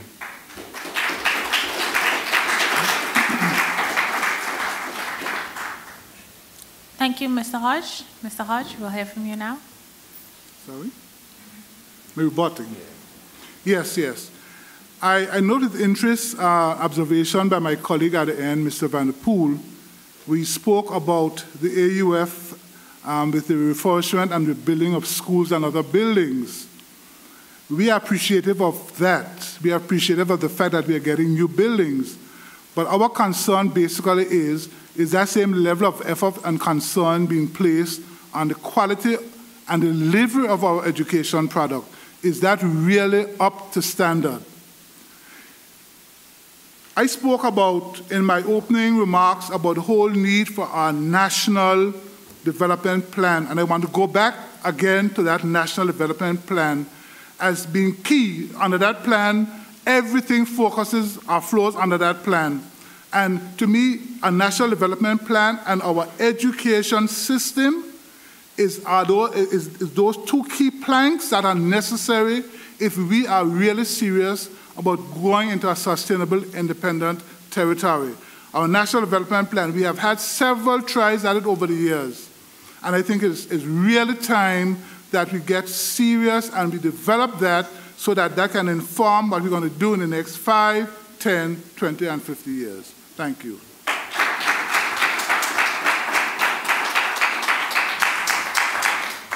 Thank you, Mr. Hodge. Mr. Vanterpool, you have the opportunity to rebut or share further comments. Thank you, Madam Moderator. And I note with interest the comment of my opponent on the other end about what's going on in the school. I would hope that, that he's not questioning the commitment of the teachers, because I know they work very hard, and I know that our teachers continue to work hard, and I would hope that he's really not questioning their commitment. But, Madam Moderator, further information, as I said earlier, one of the things that I would want to see us do as we continue to strive for an independent Anguilla is teaching of agriculture in school, agriculture as a science. I remember that when I went to school, we did agriculture. I got my investiture into agriculture in the school. But I want to see us do a bit more as, with agriculture as a science. Fishing in school, fishing technology in school as a subject. I'm not sure if fishing is done in school. I remember I did some classes there some time ago, but I'm not sure. But if we're going to skill up our people to go into deep sea, then we need to be able to expose them at a very early age. Because if you have that exposure at an early age, then most likely you would come out to be a great fisherman, like my colleague from Island Harbor. And as it relates to education as well, we have to continue to look at things like trade school. I know that the ACC is now completing their building and, in the Farrington area, and I believe that the TVET programs and other programs will be taught there.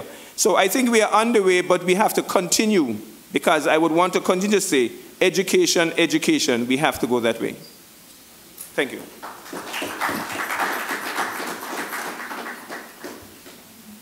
Thank you, Mr. Vanterpool. Dr. Hobson, you have the opportunity to rebut. Obliteration of the political parties would be the first step that will make it happen, because if individuals who's in the same political party as Mr. Hodge wanted to kick me off of the radio for defending him, the scripture states that we must honor our mother and father. So it shows to us that politics is all about money, which probably was promised to the individual who begged me to be on the program. He was probably promised a position maybe on Anguilla, and hence this is a real reason why most of these individuals are interested in getting involved in politics. Politics should be about promoting the dignity of our persons. Politics should be being able to be proud of Ricky, who was in my physics class. Politics should be telling the truth about Mr. Walter Hodge. Politics should be about being straightforward, and in that case, we are showing that dignity comes when you speak the truth. So if we want to actualize it, because in my mind it's already so, because I know his father, and since it's already in my mind, all we need now is for it to be formalized. And when I worked on the national health insurance, which was stopped by this present government, when I went into the governor's office, on my laptop was the Republic of Anguilla. So this shows to me that if I can respect his dad, and he is in a party with individuals who do not respect it, he should come up with that party. I know he's a good Baptist, vote for me, and then we can go together to lead Anguilla upward, onward, and forward. I thank you.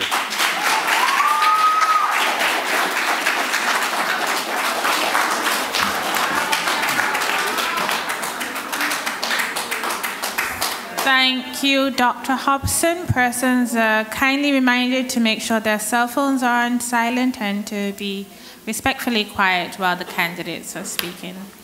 Mr. Hodge, you have the opportunity. Sure. Thank you very much. I think one of the things that we've got to focus on if we're serious about sustainable independence, we have got to have a comprehensive plan on youth development. It saddens me that in a tiny little island that is 16 miles long, some of our youngsters in the East cannot go in the West. We don't hear many of our politicians talk about this, but we live in a tiny, tiny little community. And if we're serious about having a sustainable island called Anguilla, we got to be able to get along. We got to be able to love each other. There's some young people who cannot get a job in the hotels. They cannot take a job in the hotels, because if they go beyond a certain point, they might not get home. We've got to address that. Additionally, we need to attract inward investment. In order to attract inward investment, one of the things that we've got to do, we've got to make Anguilla attractive. Doing business in Anguilla is expensive. So we've got to lower the cost of doing business in Anguilla. We can build out financial services, find the niche. Some time ago we were talking about the captive insurance business. It seemed to have fallen by the wayside. We've got to take that up, dust it off. One of the things that is critical to Anguilla moving forward, we need unity in this country. We have one group fighting against another group. The youngsters can't go to the West. The West guys can't come to the East. Those guys in the yellow shirts are unhappy with the guys in the blue shirts.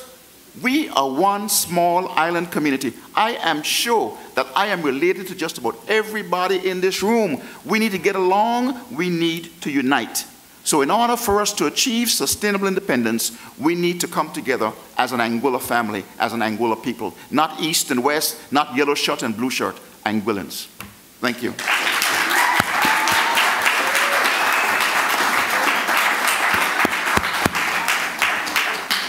Thank you, Mr. Hodge. We move right along to the last question from the Anguilla National Youth Council. The virtual as well as the live audience, you are reminded that you can send your questions to our email at axayouthcouncil@gmail.com. So the last question reads, domestic issues as well as violent crimes appear to be occurring more prevalently. What do you see as skills and attributes that Anguillians need to develop in order to ensure a humane and harmonious society? SDG 11 and 16. One more time. Domestic issues as well as violent crimes appear to be occurring more prevalently.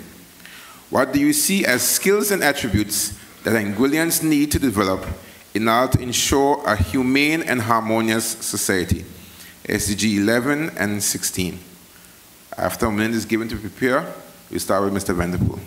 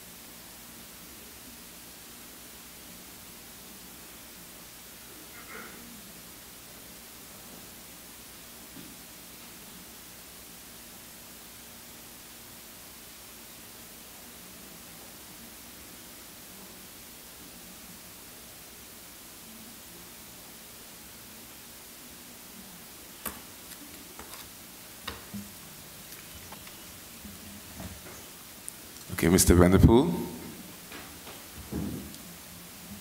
Thank you, Mr. Moderator. Mr. Moderator, I want to agree with the statement that domestic crimes appear to be on the uprise. And I truly believe that it is time that we as a people, and one of the things I think that we need to do up front is to start to respect ourselves and respect others. Too often, we take people for granted. We think that we are masters over everybody else, and not realizing that others have rights as well. So, as I said before, respect for oneself and for others. We have to understand as well that laws are in place for a reason. They are not there because somebody wants to put them on the books. And we must have respect for laws. We must also be tolerant. The level of intolerance in Anguilla and around these islands, it is alarming. We must understand that we must all be able to coexist in this little space. But yes, we have freedom of speech, we have freedom of movement. But we have to understand that your freedom of speech must not infringe my freedoms as well. Another thing we need to be mindful of is that we need to trust each other. Again, the level of trust is way down. We need to be able once again to trust each other. My word should be my bond. Your word should be your bond. It is not that way. But we need to get back to that place where we can live harmoniously with each other. And we need to be honest. Honest with ourselves and with others. Too many times we hear of all the WhatsApps and the Facebook posts and all those type of things that are going around, destroying people's character. And the thing about it, on most occasions, we know that most of these things might not be even true. It might be somebody's opinion. but we take it out there and we try to destroy others. And we are not honest with it because a lot of times we know that it is not true. I implore us to let us be civil, have some respect for ourselves and respect for others, and respect the law as we go forward. Thank you.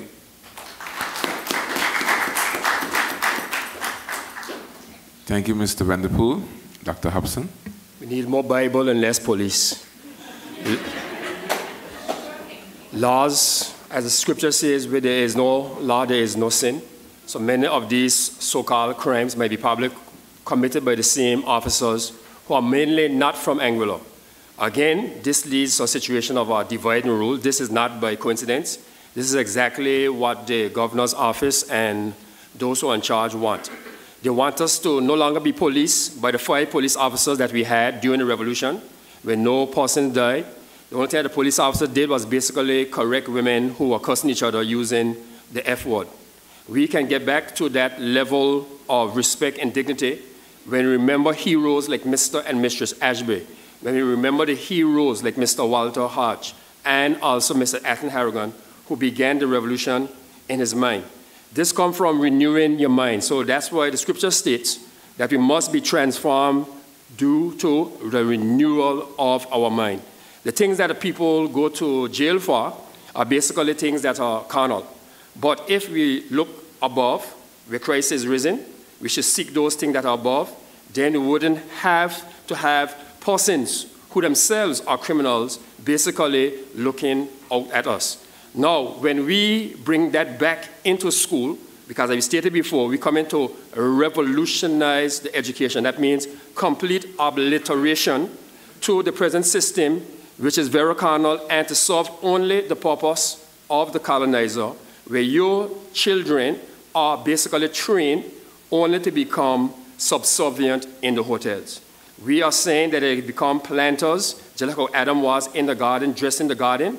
And in that garden, when the plants were made, all of the plants, God said, were good. So when we focus on moral and not law, 10 commandments, and that's why, too, we want to eliminate the majority of the laws that we have on our books, lower the bonds that are charged to our poor who are basically picked on because they might have a nice car, or their parents might have a big house, and these individuals who do not bring any value to our country, they are hired.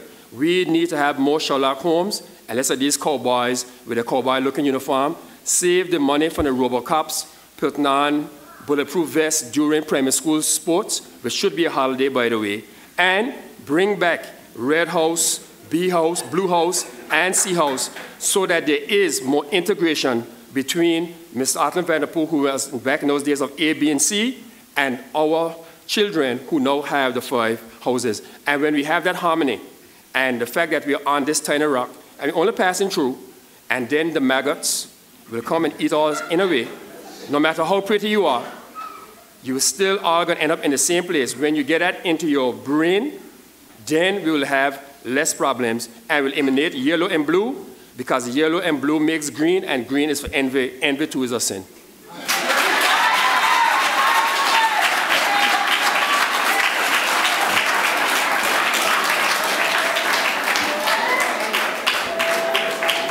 Thank you, Dr. Hobson. Okay, guys.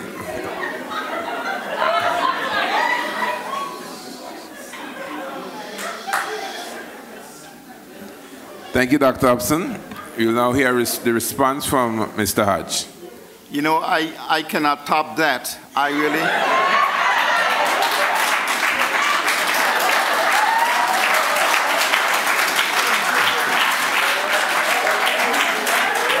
Okay, all right.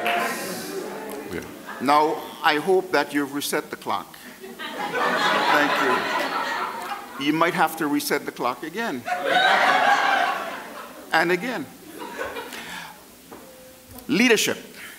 Leadership sets the tone for how people behave. Love sets the tone for how people behave. Poverty leads to anger and frustration. We need to lower the political partisan rhetoric year-round. There are people who don't like me because I don't wear a yellow shirt or a blue shirt. We need to lower the political temperature in Anguilla. Very important. The issue of conflict resolution. How do we deal with conflict? How do we deal with conflict in the home? How do we deal with conflict in school? How do we deal with conflict in the church? We need to go back to church. Unfortunately, the church is getting empty of young people. If we want to lower the violent crime in our society, our children need to be grounded in Christian values. I believe Dr. Hobson alluded to that. We need more family time. Hug your children, love your children, especially your boys. Communities need to interact a lot more. We can do better. I'm not just talking about this because we're here in a discussion. These are some of my fundamental beliefs. We can do better. There's a need for greater transparency in our country. Many people believe that the activities and the affairs of our country are not transparent. It frustrates people. There's a need for checks and balances. Yes, checks and balances in our society so that we know that things are being done right and proper in our society. The tone needs to be set. An environment needs to be created where we all feel loved, respected, and appreciated. Oftentimes, violence in the home tend to be as a result of somebody snapping. And a lot of times their snapping has nothing to do with anything that's going on in the home. It's usually a frustration that's happening outside of the home. We need support systems for people who are undergoing stress, but oftentimes we ignore the cries for help from our neighbors, from our friends, from our colleagues at work, etc. This all speaks to love.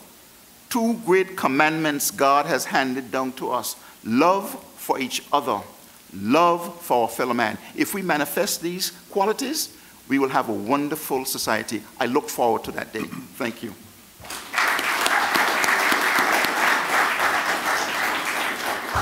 Thank you, Mr. Sutcliffe Hodge. You now hear from Mr. Kenneth Hodge. Mr. Moderator, thank you. For many years, I served as the Principal Assistant Secretary in the Ministry of Home Affairs, and one of my duties was gender affairs. And so I have a personal connection with this topic tonight, because with gender affairs, these were the issues, these domestic issues where people were coming in to report domestic abuse to us, asking us for help. And so I can connect with that. And one of the things that we did back then, it took us about 2 years to get a gender development coordinator put in place. And I'm very proud of the fact that that was put in place. It is now down in the Department of the Ministry of Social Development. But one of the things we did was a lot of training. We trained police officers, we trained NGOs, we trained church groups. We even identified what we would call marginalized communities. There were situations where we found a lot of expatriate women in Anguilla in relationships that did not have any family support bases. A lot of them were not working. They had to depend on the man for support. And a lot of this abuse was happening because of that. And so one of the things we also did was to begin to train, develop skills, young women how to sew, how to bake, give them skills, because we found out quite early that a lot of this abuse occurred because the persons had no financial base. They had no means of supporting themselves financially, and so they had to depend on, in most cases, the man who, because he felt he was providing the money in the family, that he could abuse the woman as he felt like, right? And in terms of the last part of that question, the access to justice. So women who are in abusive situations, who do they go to? Who do they turn to? A lot of the times, legal aid, justice is expensive. And so we need to consider moving forward as well, whether it be a pro bono or whether it be some system that can allow persons to access the legal system without a high cost of fees to pay. So I am very happy that I was able to play a pivotal role in that whole development of that gender development unit, and we have somebody in place now that is carrying on that work, and it's really, really a joy to my heart to see the work that is happening in that area. Thank you.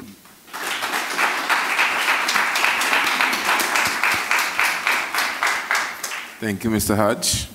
Mr. Vanterpool, you now have 2 minutes to rebut or add further information. Thank you, Mr. Moderator. Just to add a bit of further information, I am glad to hear that the work that has been done in the gender unit, because my years when I work as a social worker in the Department of Social Welfare, we were not fortunate to have such institutions in place. And we had to do a lot of work in that area. So I'm glad that we are moving forward in that respect. Now, COVID-19 has demonstrated to us that when you are locked down and you're not active, you can become very irritable. Individuals can get on each other's nerves. You know, as I said before, persons can become very intolerant.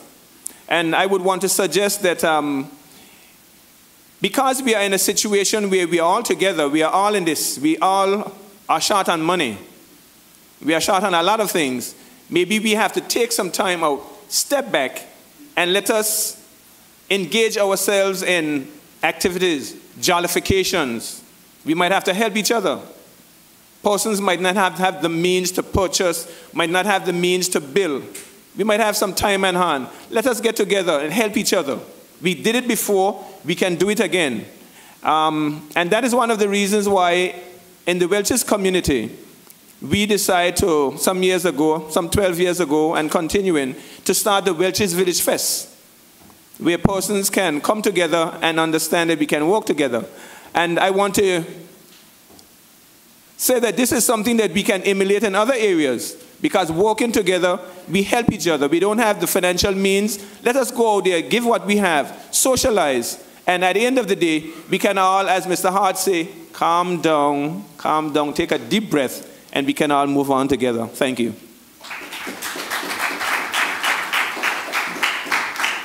Thank you, Mr. Vanterpool. Dr. Hobson. People should tune into my Facebook Lives when we bark out scripture. We don't bark like dogs. We use the Bible as the hammer and the fire. You like to beat up women, we use that same Bible to beat you over your head to get it in your brain, that without women there will be no men. We already have equality because it's stated in Genesis 1. We must go back to Bible because it is fundamental and is available to us, unlike the laws which are mostly hidden. Every time individuals have to go towards the legal system and try to defend themselves, the laws are sometimes on the internet and other times they disappear. But the law of God is here within us and also in nature, and we should look towards that to be our guide. Would you want another individual to be beating you over the head? Well, the answer to that, as I stated, is when you listen to what the actual message is, including the fact about the music, get on your dancing shoes, get your exercise on, less beating, more dancing, tune into the Facebook Live. Most of the time it's done spontaneously.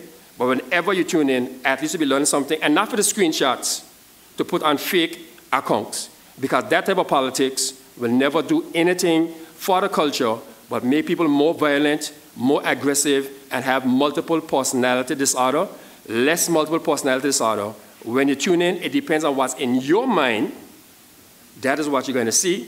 But what we are doing there is showing people you may be struggling with anxiety and depression, our Facebook Lives is there to help to cure it. Thanks.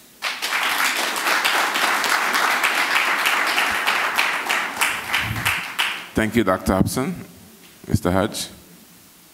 No, I have nothing else to Okay, add. sure. The next, Mr. Hodge. Yes, I just want to reach out, wear my gender hat, to reach out to our women and men, and to tell our young girls in particular that just because you may see your mother being abused, it doesn't mean that you have to grow up to accept a life of abuse as well. That is not normal for a man to abuse a woman. And I want to reach out to our young men as well to let them know, because your father put a few drinks in the system and beat up his wife, it doesn't mean that you have to grow up as well now to think that that's the only way to treat a woman. These are the kinds of messages that we have to send to our young people as they grow up, to let them know that some things are just not acceptable. And this is why we have to reach out to our churches, our schools, our teachers, when they see the children acting up in school, to find out what's happening and get the help that is so necessary. Because this domestic abuse affects not only the man and the woman, it affects the children, it affects families. I mean, it is really, really a terrible situation in this country. And I think we have to begin to be a little more aggressive in dealing with these issues if we really are going to be dealing properly with the issues of domestic crime and so forth in our country. Thank you so much.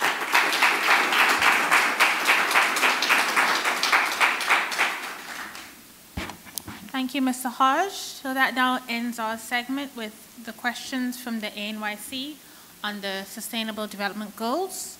We will now field questions from our virtual and live audience. Candidates will have 2 minutes to respond and 1 minute to rebut or share further information if so desired. Our first question from the audience. What actions would you take to address repaying our debt and avoiding future debt? I'll repeat. What actions would you take to address repaying our debt and to avoid future debt? We will begin with Dr. Hobson. You can have 1 minute to prepare if so desired. We need to follow the amortization schedule, which has already been written out in the medium-term economic and fiscal program. Most of the debt belongs to Anguilla itself, so basically we are repaying ourselves. Approximately 58% of that debt belongs to us in the form of Social Security, and the remaining 42% is to the CDB. So since we have gotten the additional $100 million of grant, it means that we will not have a problem in repaying this loan. The only problem in terms of having the debt is that the interest that we are using to pay for other people's mistake, that $19.1 million that we're going to pay on the interest, we should take a good chunk of it and use it towards the poverty alleviation now. We want to put into the pockets, or we should put into the pockets of the population that is unemployed, that $2,500, because money really and truly is just paper and is only a means of exchange. So by 2027, we will be able to reach to the goals that were outlined between the UK government and the Anguilla government in 2014 and also 2016, the framework for fiscal responsibility. And currently now we are at 203% for the debt to revenue ratio. We'll be back in line to 80%, and that will take place approximately in 7 years. So there's no need necessarily to have to try to ramp up the payments, but rather take the interest that can be lost and try to reclaim the $17.8 million that was foolishly given away in the Capsule deal to allow that money too to circulate into the economy. Thanks.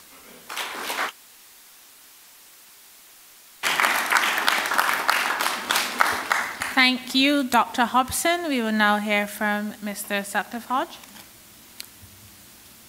I'm of the firm view that the current debt that Anguilla is carrying in the current economic environment makes makes the whole thing unsustainable. To this end, I have been advocating for several weeks now, if not several months, that there is a real opportunity for Anguilla to borrow as much as 1 billion EC dollars at a rate anywhere between 0% and 1% from the IMF or the World Bank, with the support and backing of the British government. Currently, our average interest rate on the monies owed is around 6%, $600 million at 6%. If we can borrow $1 billion at anywhere between 0 and 1%, the payment on that over a 20-year period is lower than the payment that we are making today on $600 million. In other words, when the interest rate is extremely low, your repayment is also low. So if we can pay back at a rate of 0 to 1% on $1 billion, it means that we can pay off our $600 million and we have $400 million to use for Anguilla's development. I will use that money in moving us to renewable energy and to get the farming sector up and running. With the savings that we would realize by the reduced rate of electricity, we can use some of those savings to service that debt. And that financial burden with all the high taxes that we have today, a lot of those taxes can be eliminated. You are taxed to death to pay off $600 million.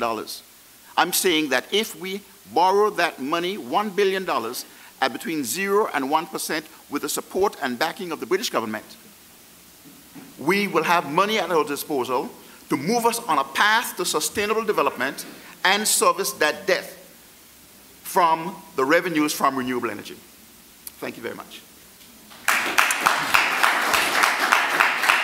Thank you. Thank you, Mr. Hodge.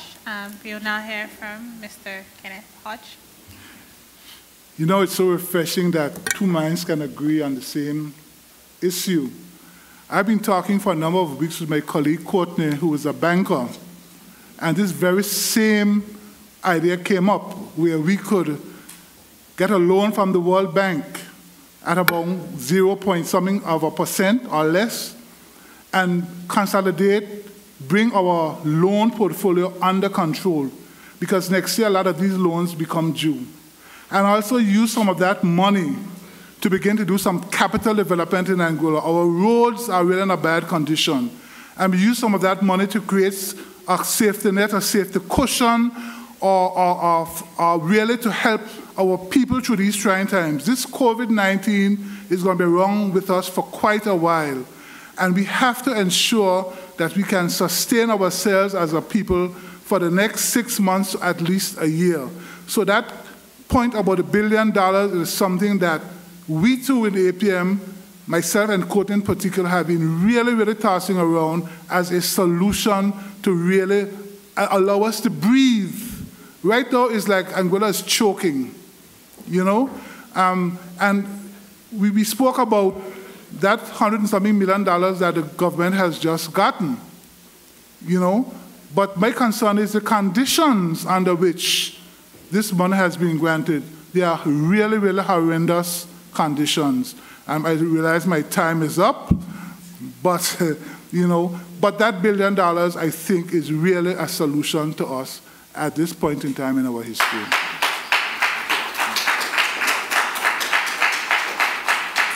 We are hard, my friends, smart people. Smart people.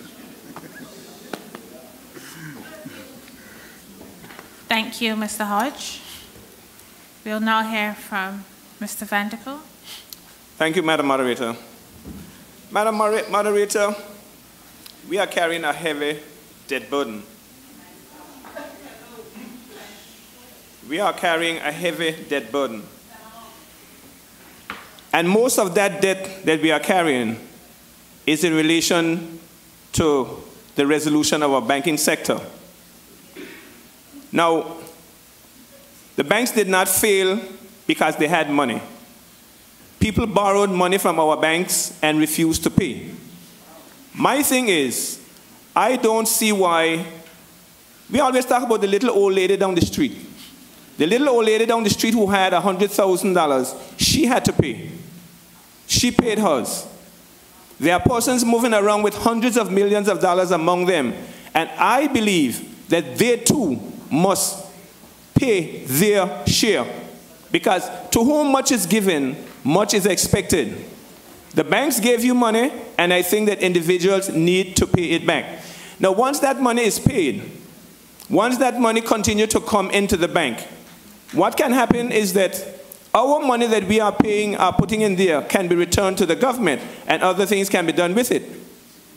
But I want to make it emphatically clear that we cannot allow a burden to be placed on the taxpayers, because we are paying tax to cover this bill every day. I believe that those persons must pay that money. And we as a people should not allow them to get away with it, because if you do it once, you will do it twice. That money must be paid back. Thank you.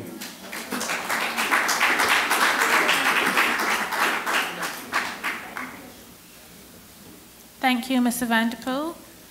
We will now give candidates an opportunity to rebut or share further information. 1 minute. Dr. Hobson, we'll begin with you. The banking report should be released because, as my good scoutmaster correctly stated, we are the ones who are paying back this debt.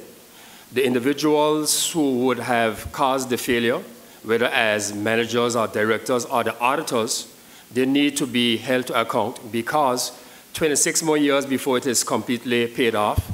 But while our future generation is paying this debt, our roads are still in the same deplorable condition. But when it comes to the $1 billion, that should be at least $1 billion in reparation.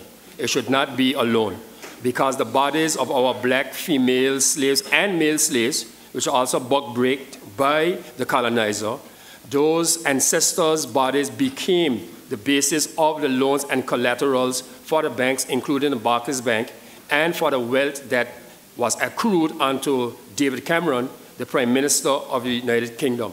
So that $100 million is a good start. It's a grant. It needs to be $900 million more extra, but without us having to repay it and without us having to borrow it.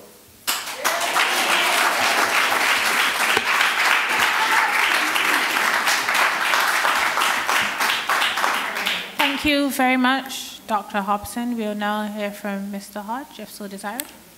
I believe that one of the things that makes the running of government complicated is that government wants to manage the economy.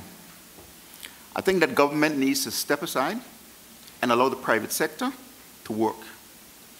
There is a need for light regulation. And if you want to see Anguilla thrive, politicians and the bureaucracy in government needs to be set aside and energize the private sector to push the economy forward. I also firmly believe that we need to move to zero-based budgeting. Zero-based budgeting says that every year, as you prepare your budget, you start out with a blank sheet of paper. And you cost justify every service that you're providing, recognizing that that poor little old lady who walks in the hot sun to go to the bank to take off her $300 to pay her property tax, that's a painful thing for her to do. When you say every year, let's just add 2% to the budget, 3% to the budget, that's unacceptable. Zero-based budgeting is where we need to go, and we got to cost justify every dollar spent in this country, checks and balances.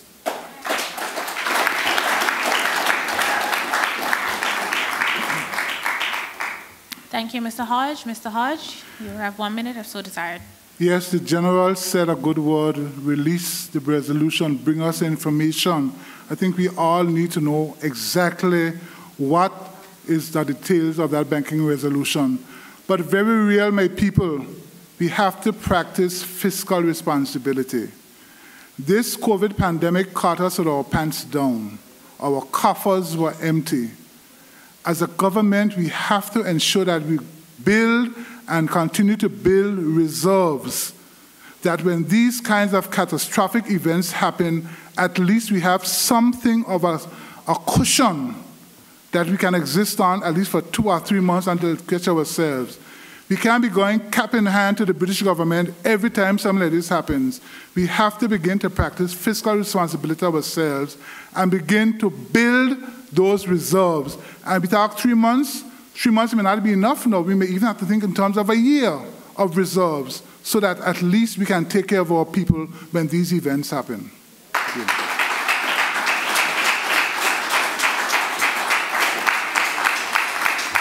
Thank you, Mr. Hodge. Mr. Vanterpool, you have an opportunity if you desire. Thank you, Madam Moderator. Madam Moderator, I heard one of my colleagues mention $17 million for Cap Juluca that was deferred, not paid into government treasury. But Madam Moderator, let me give some information on that. During the 2010 to 2015 AUM government, the monies that we are talking about here for Cap Juluca was paid into the government's treasury. And our government of 2010 to 2015 refused to cash those checks. Now, this is something you would have heard about. We talk about that for many years. Refused to cash Cap Juluca's checks. Cap Juluca decided, if you're not cashing my checks, they expired, I am not going to pay it. The present government came in, Cap Juluca had to be fixed. And we were not going to allow $17 million EC to stand in the way. That money was written off because we won't get in it anyway. Because that was written off, the new owners spent over $130 million to upgrade Cap Juluca. Lots of that money went to the Anguillan economy. Thank you very much.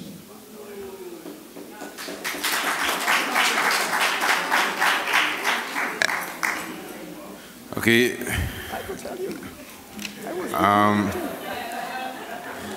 Thank you very much, Mr. Vanterpool, for your response. As we know, today is the final debate, so before we have the closing statements, I'd like to highlight one more time our sponsors. I would like for the crowd to actually give them a round of applause as well. The Government of Anguilla, Flo, Aronel, Titanium Audio Visual, Ashley & Sons, and lastly, but by no means least, Pink Mako.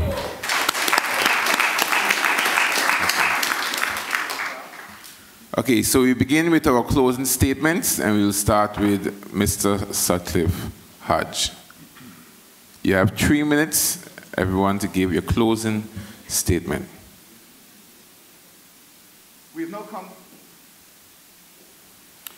now come to the end of a long series of debates.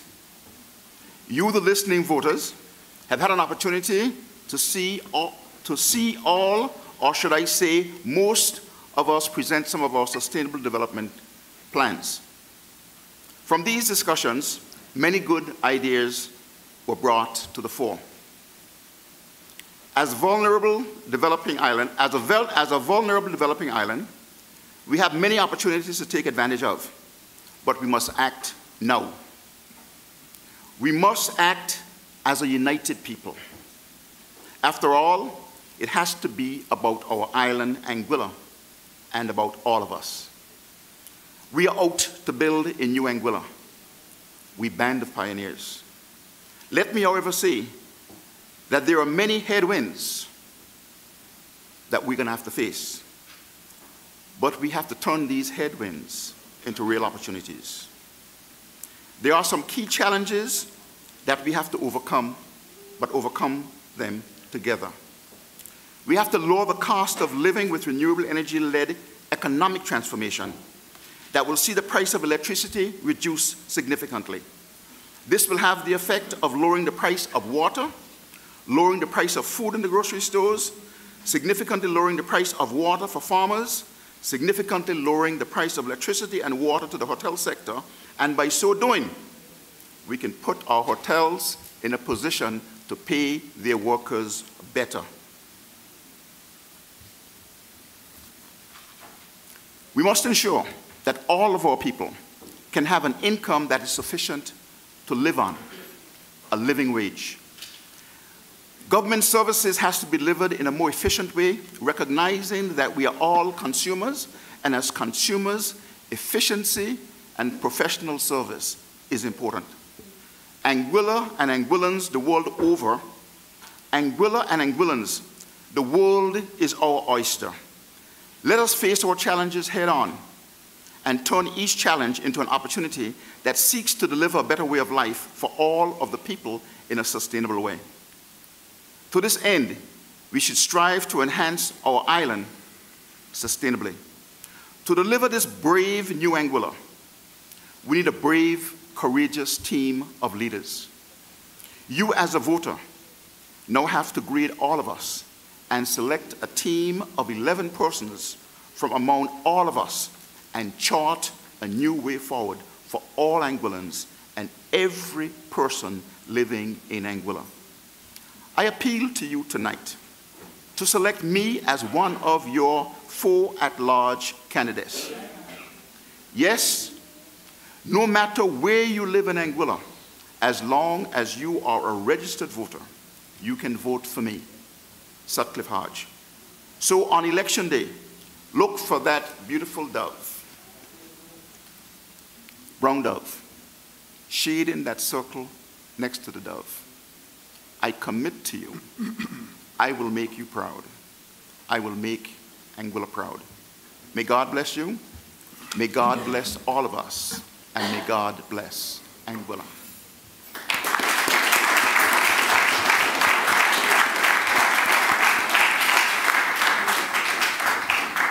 Thank you, Mr. Hodge. We now hear from Mr. Kenneth Hodge.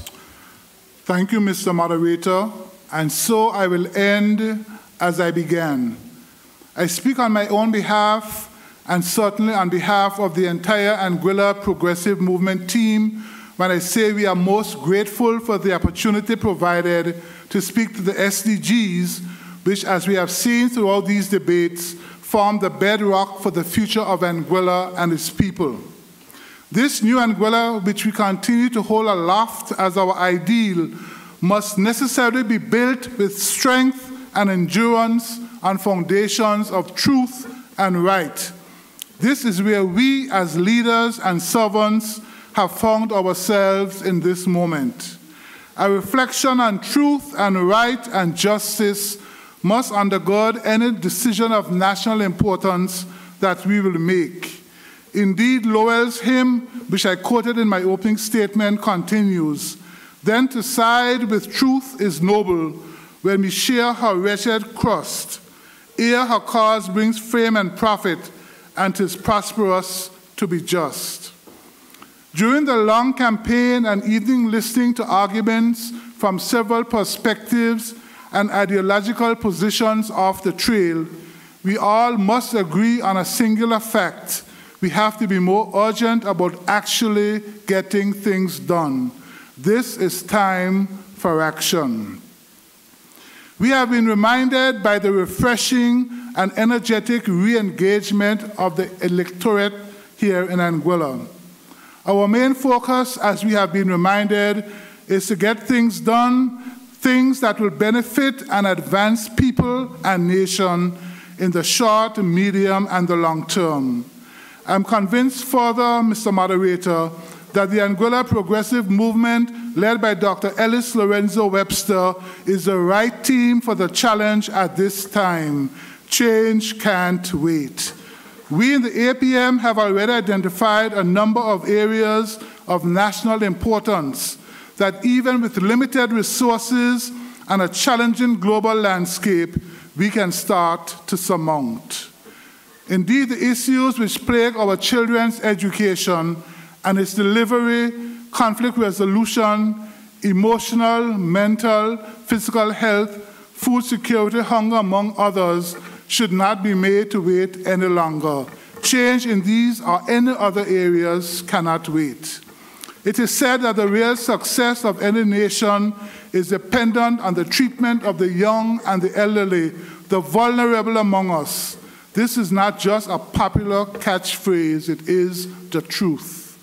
As an island-wide candidate with the Anguilla Progressive Movement, I promise that if given the opportunity to serve in this new capacity, I will give my wholehearted forward focus to help make Anguilla mighty and prosperous again. Let truth and right her banner be.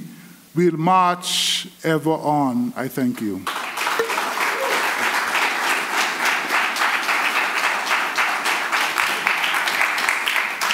Thank you, Mr. Hodge. We now hear from Mr. Vanterpool. Thank you, Mr. Moderator. Mr. Moderator, I want to say thanks to the Anguilla National Youth Council once again for affording us this opportunity to air our views on the various topics.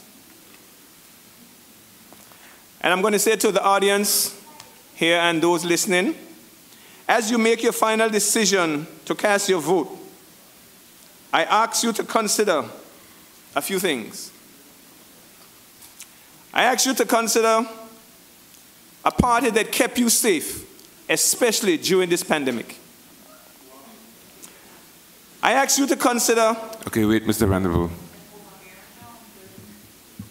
Okay, I ask the audience to be respectful of Mr. Vanderpool. Let him finish. You may continue. I think that was I was speaking about earlier when I spoke about disrespect. You know, we need to be more respectful. Let me start over. Not to start right over, but I'm going to start from the area where I'm asking you to consider a party that kept you safe during this pandemic. I'm asking you to consider a party that worked on your behalf and provided water, which is now running 24/7. I ask you to consider a government that in its banking resolution saved 100% of all our deposits in here. I ask you to consider that. Consider a party, a government that is working for the people of Anguilla. And I'm asking you to consider a party that is heavily involved in the reconstruction of our infrastructure island-wide. And I'm asking you to consider a party that has been looking out for you, the people of Anguilla. I want to say a word to our persons in the National Commercial Bank of Anguilla. I know you have your concerns. It is a long time you have been waiting. But I want to assure you that when elected, I will personally continue to work on your behalf because I have skin in this game as well. So you will have someone at the Executive Council level to champion your cause. I also want you,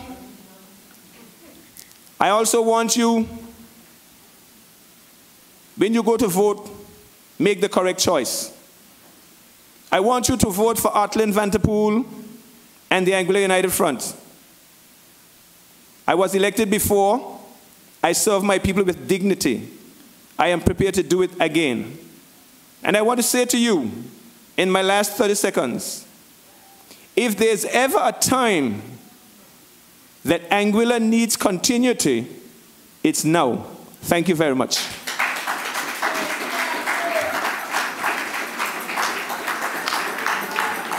Okay, thank you, Mr. Vanderpool.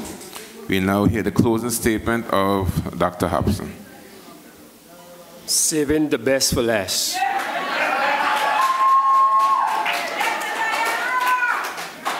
And you can see the level of collegiality between my scoutmaster and myself. This is the type of campaigning we need. We spent $0 and people came along on their own, showing social democracy.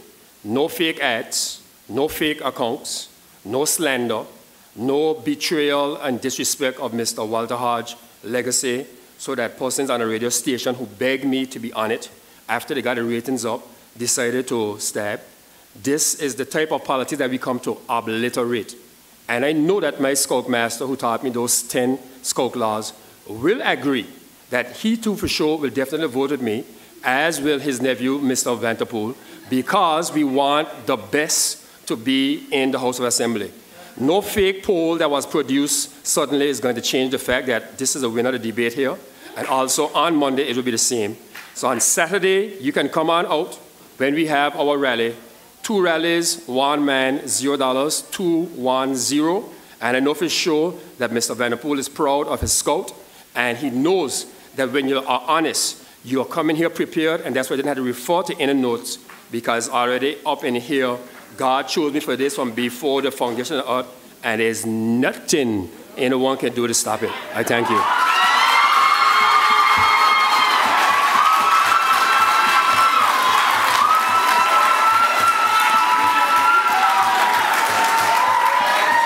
Okay.